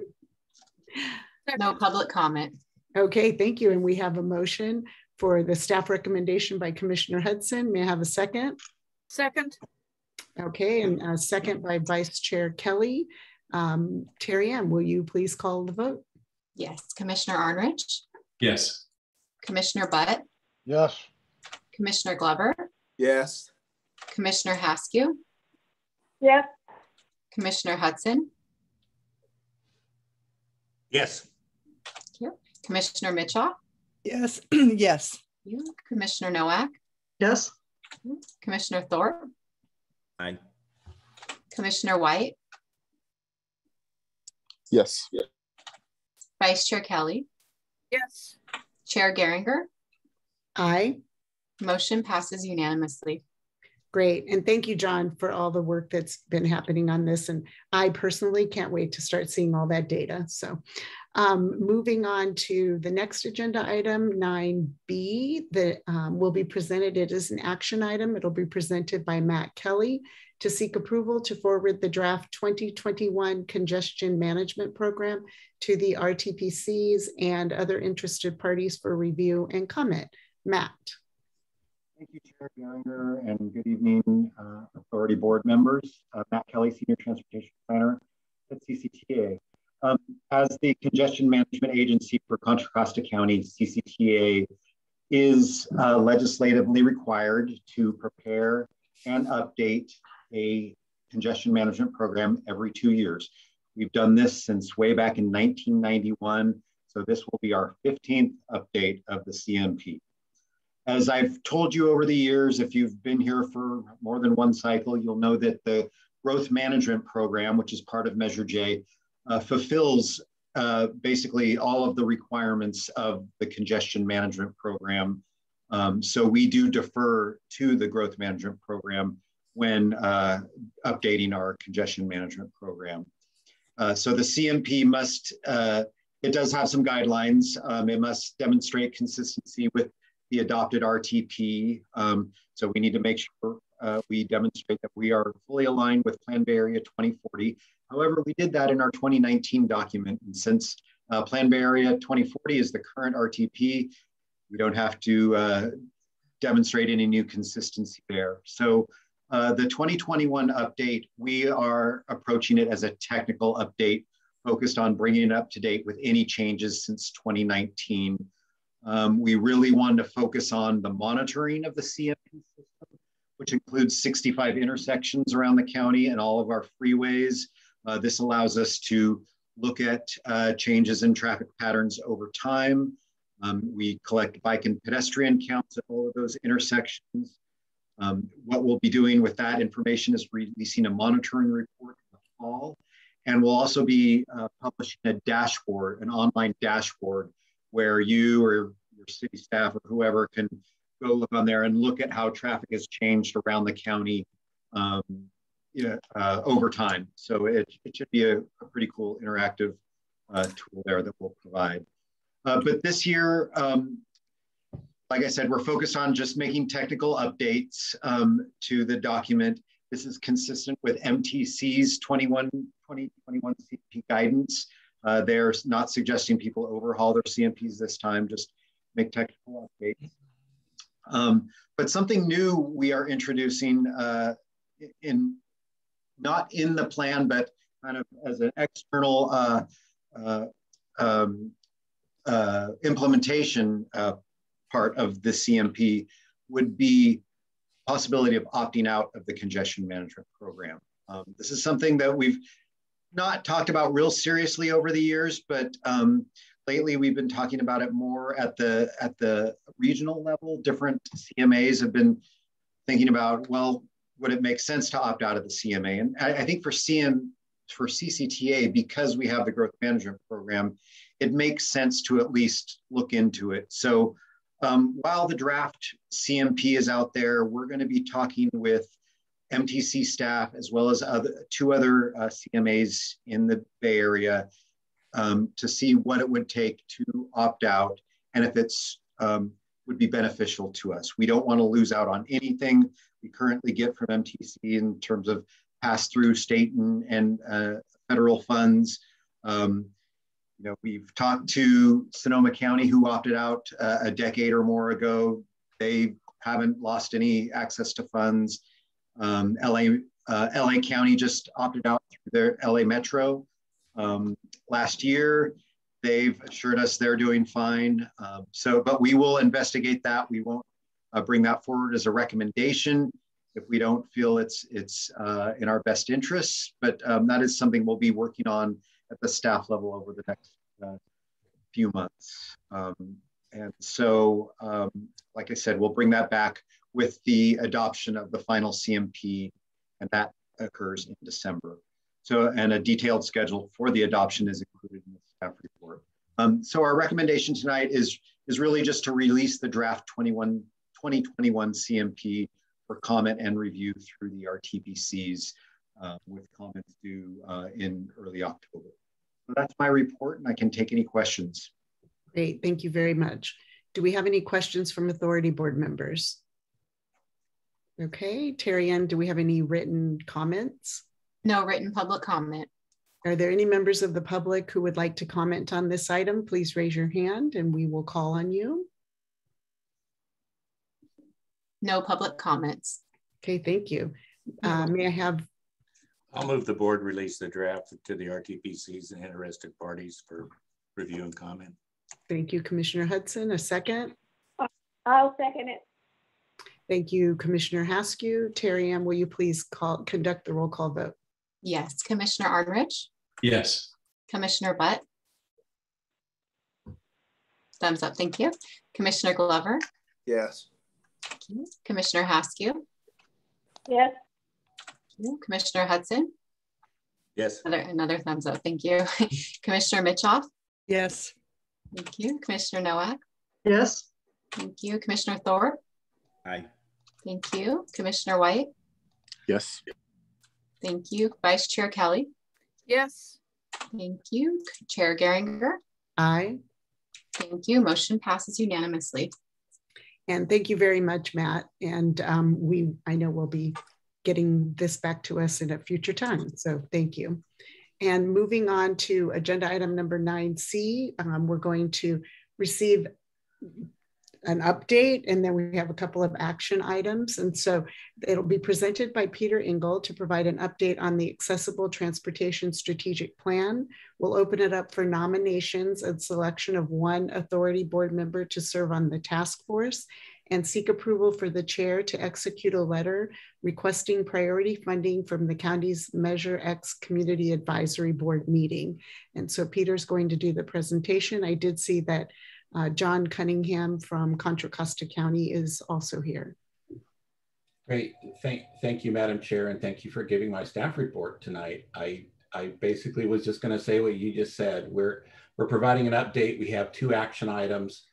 One of the things during the development of the Accessible Transportation Strategic Plan was that we need to find new funding if we want to implement this plan. So an opportunity has been provided to us through Contra Costa County's Measure X sales tax measure, and we will be doing a presentation to the Community Advisory Committee Board on July 28th, making a funding request to help support the short-term implementation of the Accessible Transportation Strategic Plan. And recommendation from county staff was that we get a letter from CCTA to help support that request. So that is one of the action items we're looking for tonight. The other item is something that's changed since the planning committee. Originally, we had planned on having 2 representatives from CCTA. One of the other changes that we made for the task force was that we wanted to add a representation from each of the 4 RTPCs. And since the planning committee looking at it a little closer, we realized that we were going to potentially have some Brown Act issues with quorum of the authority if we had 2 CCTA appointees, because of basically the makeup of the RTPCs and the representation at CCTA. So at this time, we are looking for 1 appointment to the task force from CCTA, and I'm happy to take any questions.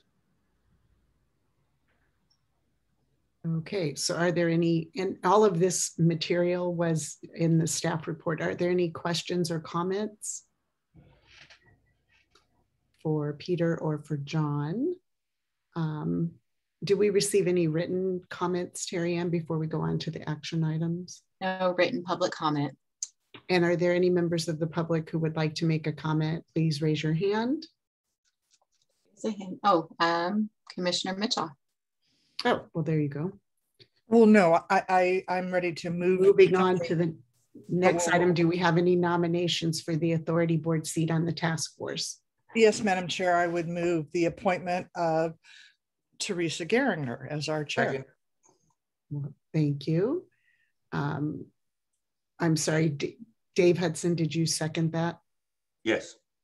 Okay. You can call me Haskew. So we have a motion and a second on the table on the floor. Do we have any other nominations for this authority board seat on the task force? Seeing no other hands raised, Terry Ann, will you please conduct the roll call vote? Commissioner Arnrich? Yes. Commissioner Butt? Yes. Commissioner Glover? Yes. Commissioner Haskew? Aye. Commissioner Hudson? Yes. Commissioner Mitchell? Yes. Commissioner Nowak? Yes. Commissioner Thorpe? Aye. Commissioner White? Aye. Vice Chair Kelly? Yes. Chair Geringer? Aye. Motion passes to appoint Chair Geringer to the Accessible Transportation Task Force, Strategic Plan Task Force.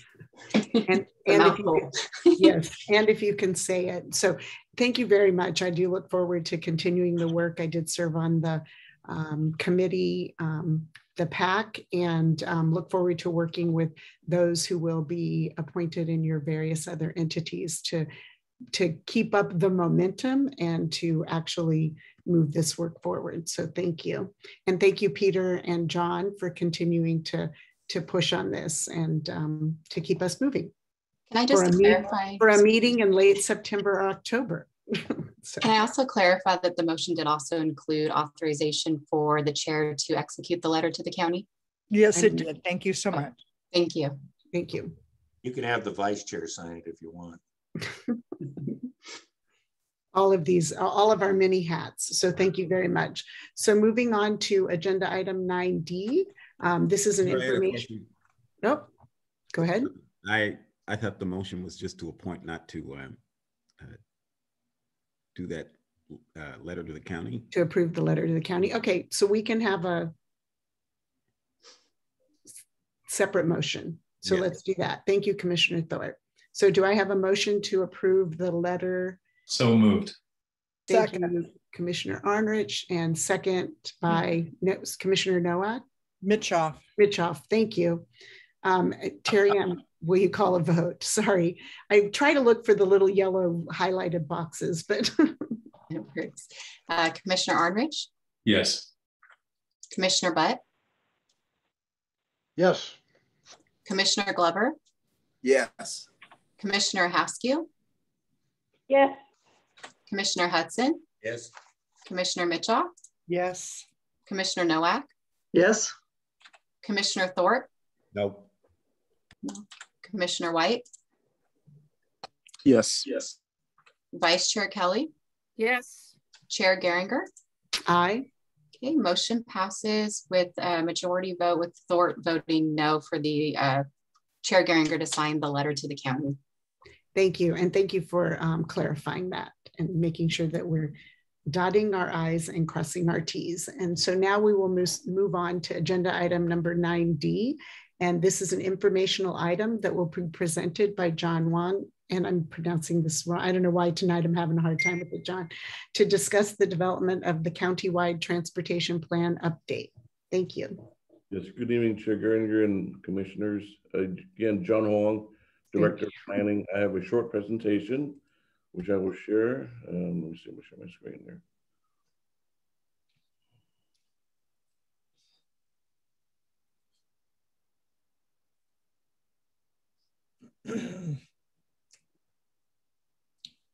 Can you all see it? Can you see the presentation? Okay, thank you. For this item, this will be the first of many meetings that I'll be presenting on the countywide transmission plan update. As you know, based on the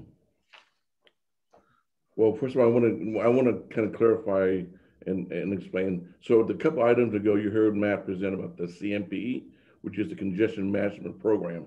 That's a 2-year plan that we do primarily to monitor the CMP network. So as you know, if you've been on the board for a while, you know that we do a countywide transportation plan also, and that gets updated every 4 to 5 years. So tonight, I just want to kick off a presentation to kind of look out what it is that we're going to be doing with the CTP over the next couple of years.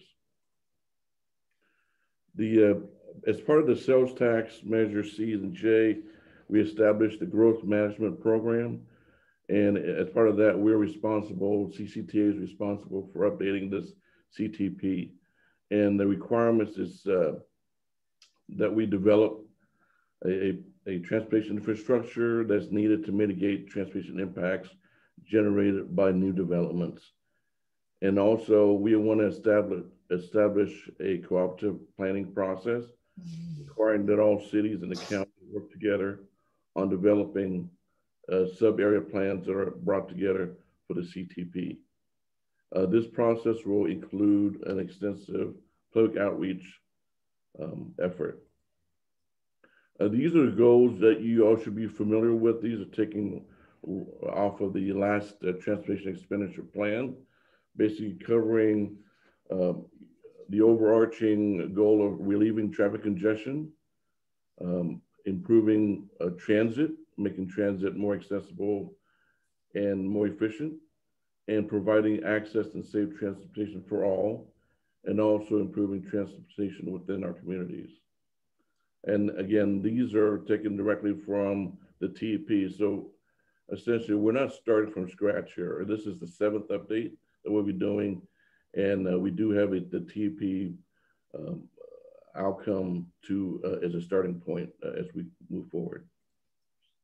This is the development process. We started this month reaching out to the RTPCs, laying out the schedule, updating the action plans is one of the first items. Will take about a year to do, to reach out to work with all the cities through the RTPCs.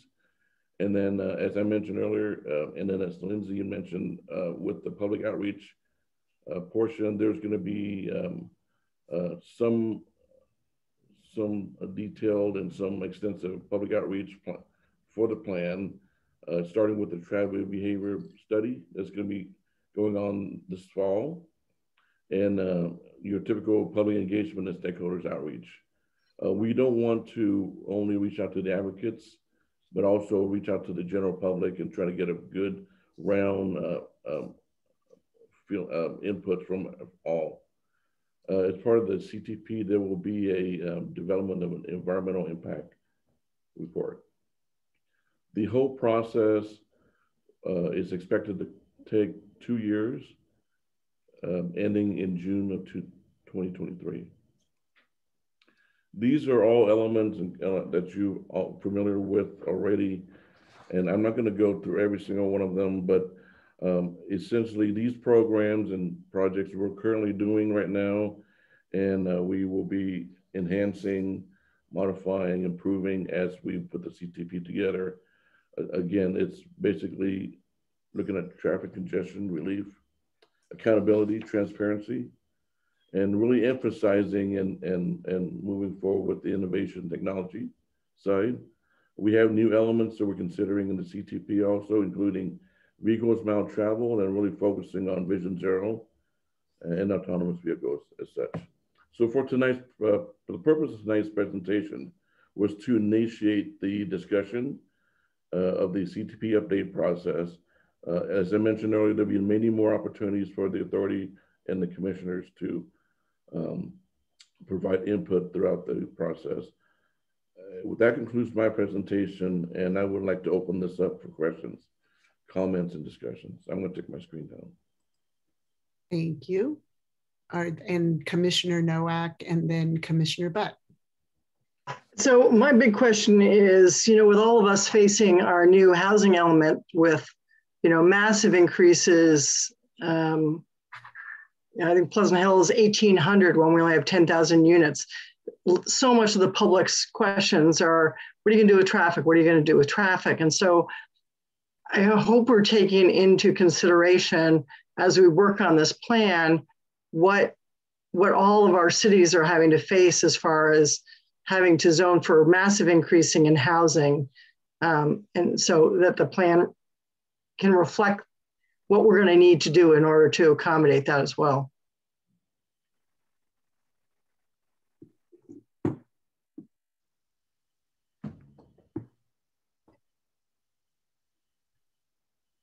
John, Tim. Yes. Oh yeah, that's definitely.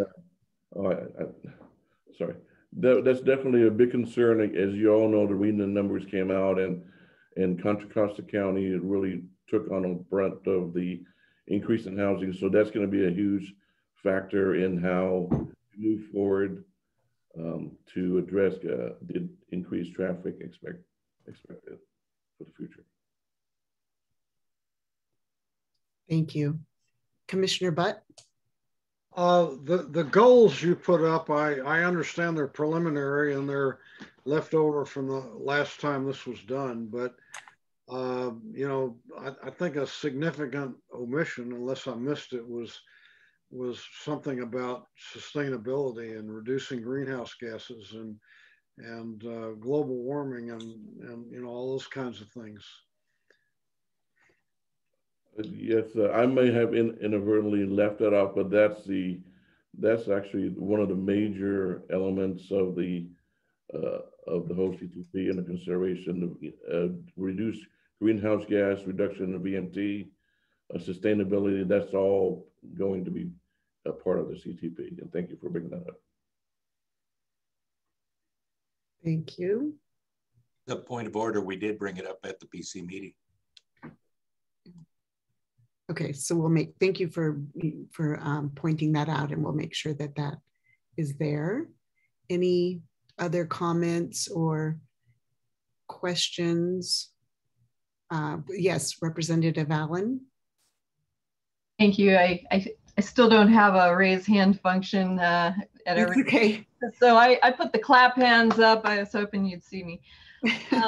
So I wanted to just, I was wondering if you could take us back to, and I don't think your slides had numbers on them, but there was one that mentioned BART as one of the, it was about, I don't know, halfway through. Is it possible for you to put those back up, or if not, from the TEP. There you go. So before this, go backwards. Okay.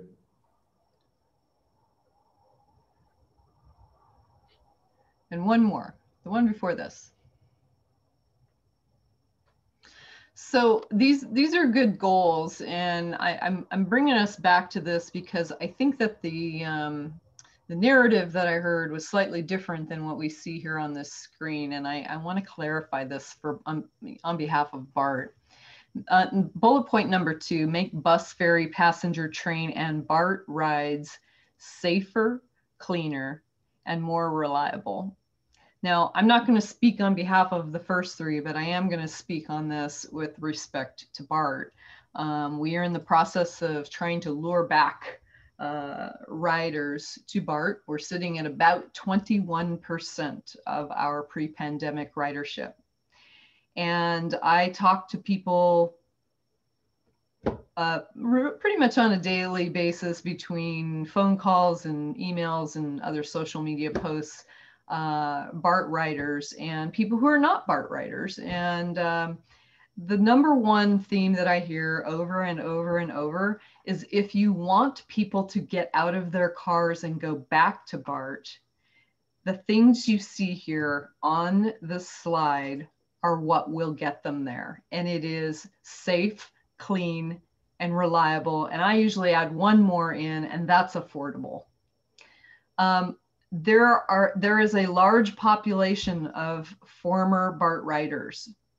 And the only way we're going to get them back is to focus on these things. So I'm hoping that in this next planning round that we go through here in our county anyway, that we will focus any money that we plan to send to BART on making sure they are tied to these 3 things. And there was a little bit of this theme in the last measure, which unfortunately did not pass. But I think that we need to make it more specific as to where any BART money is going to go to. Because I think sometimes very broad terms like access are used. And when those broad terms are used, then BART has really a long list of definitions that fit into that category. So that's my input here, at least at the very beginning. Thank you. Thank you. Thank you for that. Thank you. Thank you for that input. Anyone else? looking around and I'm not seeing any. And as John pointed out during his, excuse me, Commissioner Worth or Representative Worth. No, forgive me. I just wanted to jump in for at last minute. You know, I kind of wanted to echo Deborah's comments, you know, and those goals didn't come out of the desk last week. I think it's important, and I know John has robustly knows what the work that we've done historically. And we talked earlier about communicating with our residents, and those concepts about safe, clean, reliable, that comes right out of extensive polling, that where we really drill down with our residents to find out what their priorities are. And those transit priorities, as you know, John put them out there, are exactly what our residents have said they want. And you know, my sense is from the COVID in the last, you know, year and a half, the last 2 years of time that's elapsed since we did that polling, those views are probably even more intensely felt than they were. So I do think it creates a great framework for us. I also think just from a regional perspective, those goals really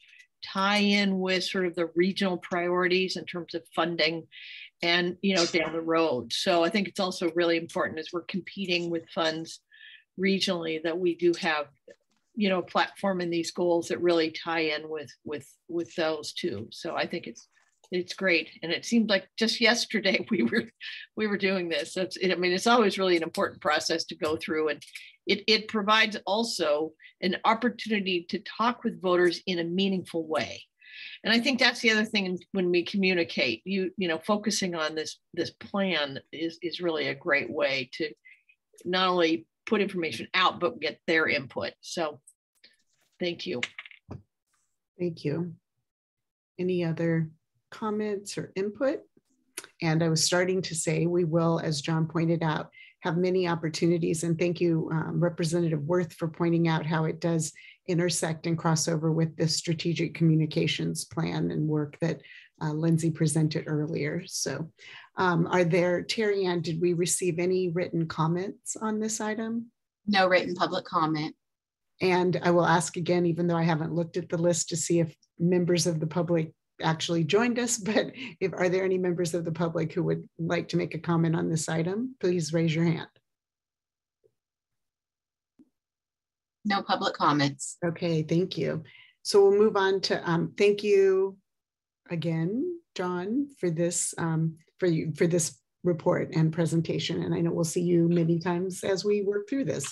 We're moving on to agenda item number 10, correspondence and communications. We don't have any committee reports were added to your packet and handouts. So we'll move down to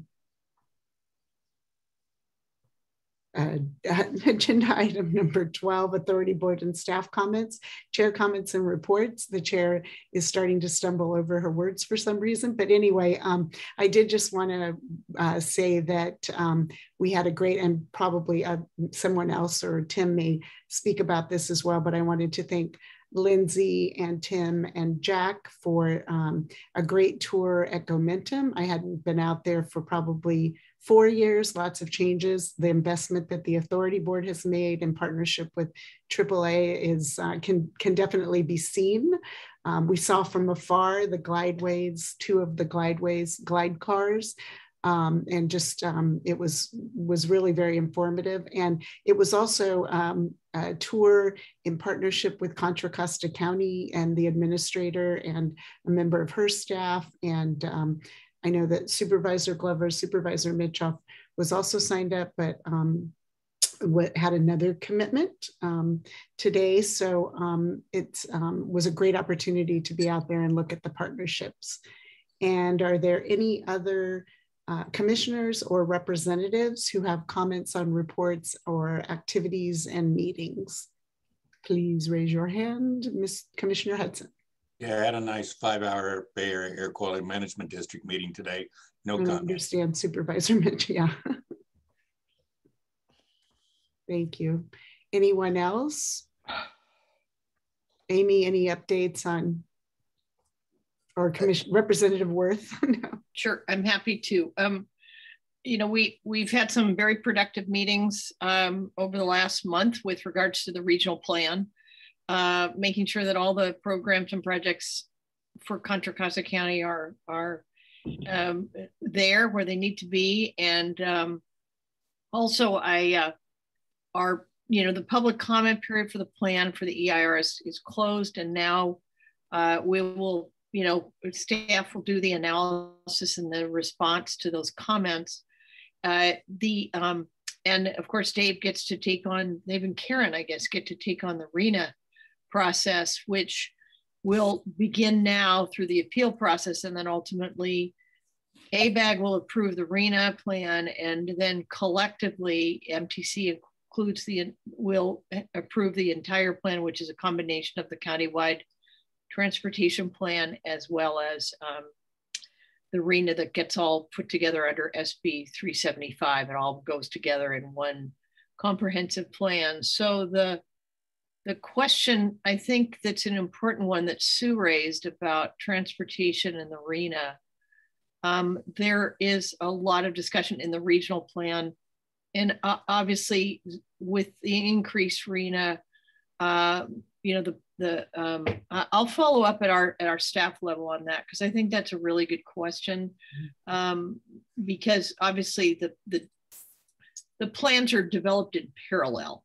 So, and of course the cities will then begin the planning after that plan approves, and then have a couple of years, significant time to just do the planning for it. And then of course, at the same time, you want to be looking at the transportation piece of it. So I'll be back at the next month to maybe give a little bit more input at least from the MTC perspective on how people envision transportation investments to accommodate that. But that's been one of our real pushes, and is to ensure that Contra Costa has the transportation investments that also, that accompany the RENA numbers. And for decades, we have taken on a large percentage of housing. And it's really important that our residents, and we're the county that produces the largest number of out commuters. So these regional investments are really important to us, the 680, 80 for these, and all the transit programs that accompany those in terms of ways. So long story short, we're still working at it. Thank you. Representative Allen. Yeah, I just want to mention, in case I want to make sure everyone knows that BART is returning to midnight closing as of August 2nd. And next week, there will be some late night trains for the games. So if you have any bulletins that go out from your cities, that if you haven't already been contacted by our BART outreach teams, feel free to reach out to me as well. My email is my name, Deborah.allen@bart.gov.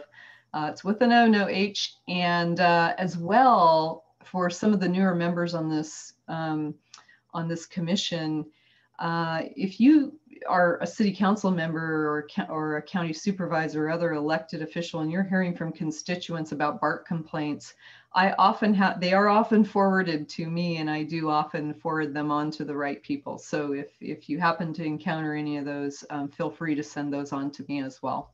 Thanks. Thank you. Any other commissioner or representative reports? Okay. Commissioner Glover want to speak? Oh, Commissioner Glover.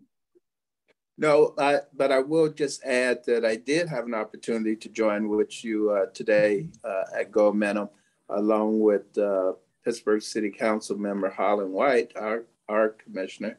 And I will say that there's been some changes. Had an opportunity to visit there early, and pretty excited about what our opportunities are going to be there at Go Momentum. So wanted to share that. Yeah, and Vice Chair Kelly, if I didn't mention the names of other people who attended, was also there. So thank you. Going once, going twice. Okay, moving on to agenda item 12C, executive staff comments. Tim. Thank you, Madam Chair. And so first of all, I want to make sure everyone knows that, yes, we had a tour today. It was really, really great. It was really focused on working with the county for the expansion of Momentum Station out at Byron Airport, Buchanan, as well as expanding their program into our program. So it was really focused in the county, but rest assured, we are planning a number of tours basically from now until probably through September.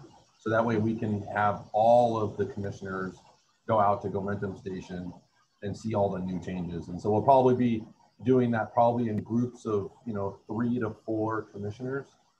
So that way, again, we can kind of meet everyone's availability and needs and get everyone out there to see all the great improvements and everything's been done at Momentum Station over the last couple years. I also wanted to really echo what Representative Wirth was saying.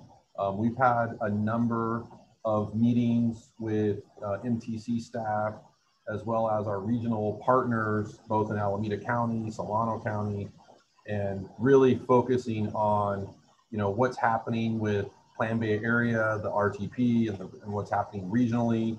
If you look at Plan Bay Area right now, and you look at the major transit investments that are being planned in the RTP, there is a ring around basically the bay, and essentially East Contra Costa is basically, or East Bay in general, and Contra Costa County has essentially been left off the map.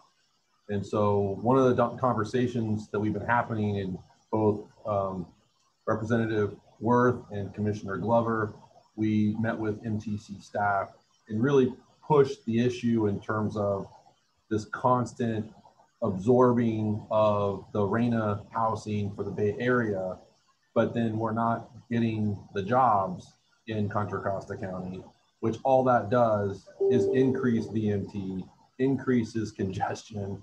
And so we really need to have more focused planning and focused funding into Contra Costa County for transit and for other modes of transportation, because we can't continue obviously rely on the car with all of this continued single occupant driving and congestion caused by all the housing that we're supposed to really take on here in Contra Costa County. So that is a very constant discussion, and we'll be continuing following up with MTC staff as we continue to go through that.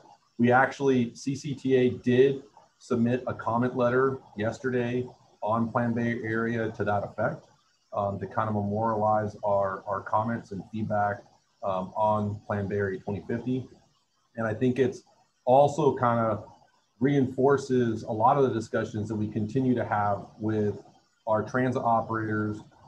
We had a really good conversation with our partners at Alameda, Solano, and Santa Clara about the vision of transit in the corridor. And that was a really, really good, robust discussion. And then what was interesting about that, there's a lot of focus on transit, I think, as all of you know. And so that led into a presentation that I was invited to by the East Bay Leadership Council with my colleagues, Tess Langell, as well as Rick Ramasier. And we talked a lot about, what the vision of transit is going to be, in the 680 corridor and other parts of the county as well.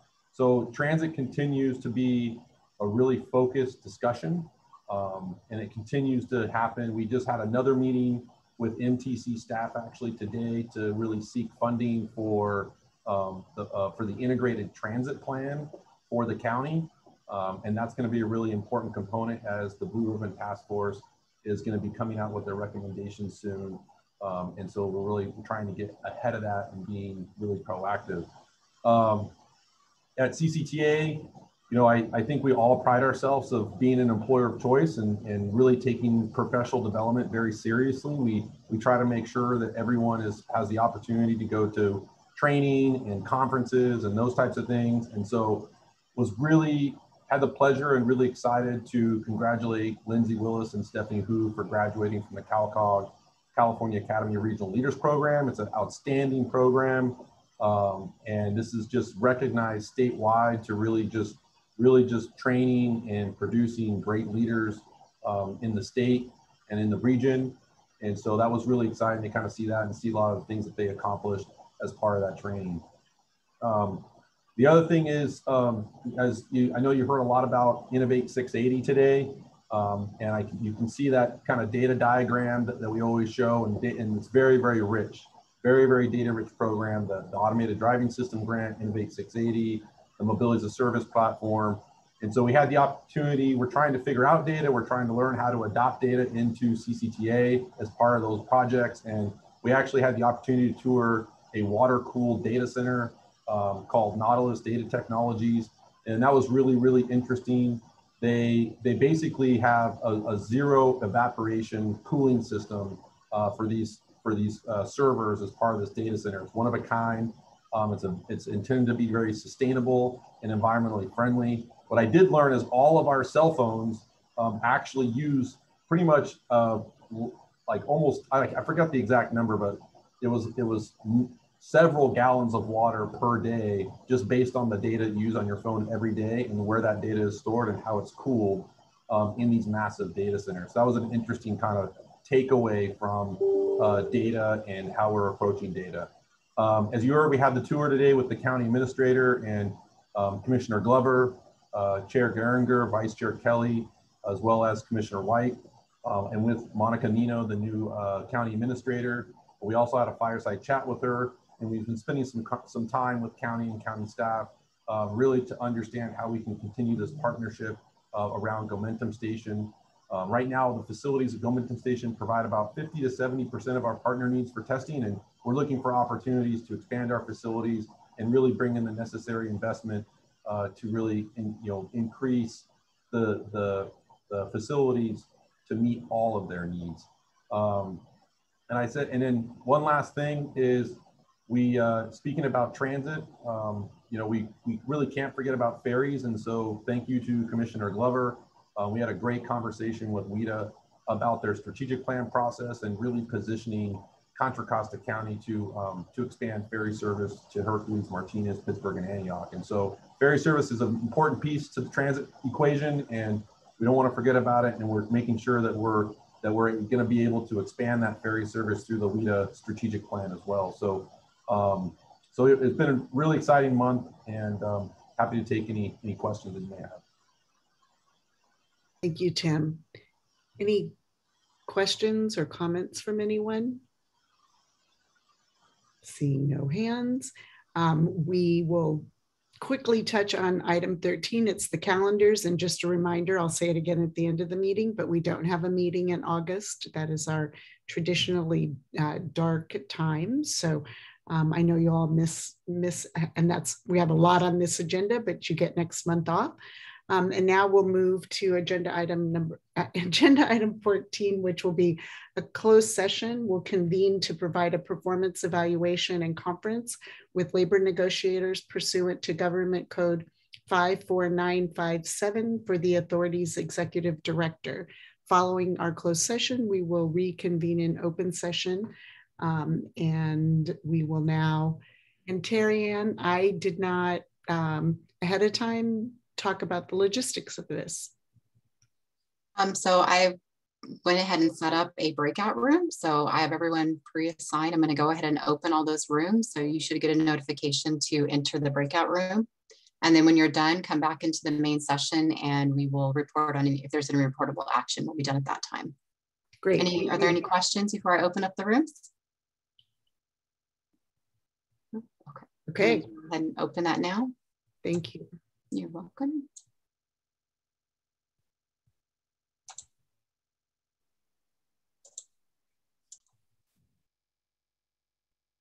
Thank you. And we will now reconvene in open session, and I will report that we took no reportable action from closed session, and we'll move on to adjournment of the meeting and remind everyone that we will be back again on September 15th, 2021, and looking forward to hearing how you spent your August time frame. So thank you all very much.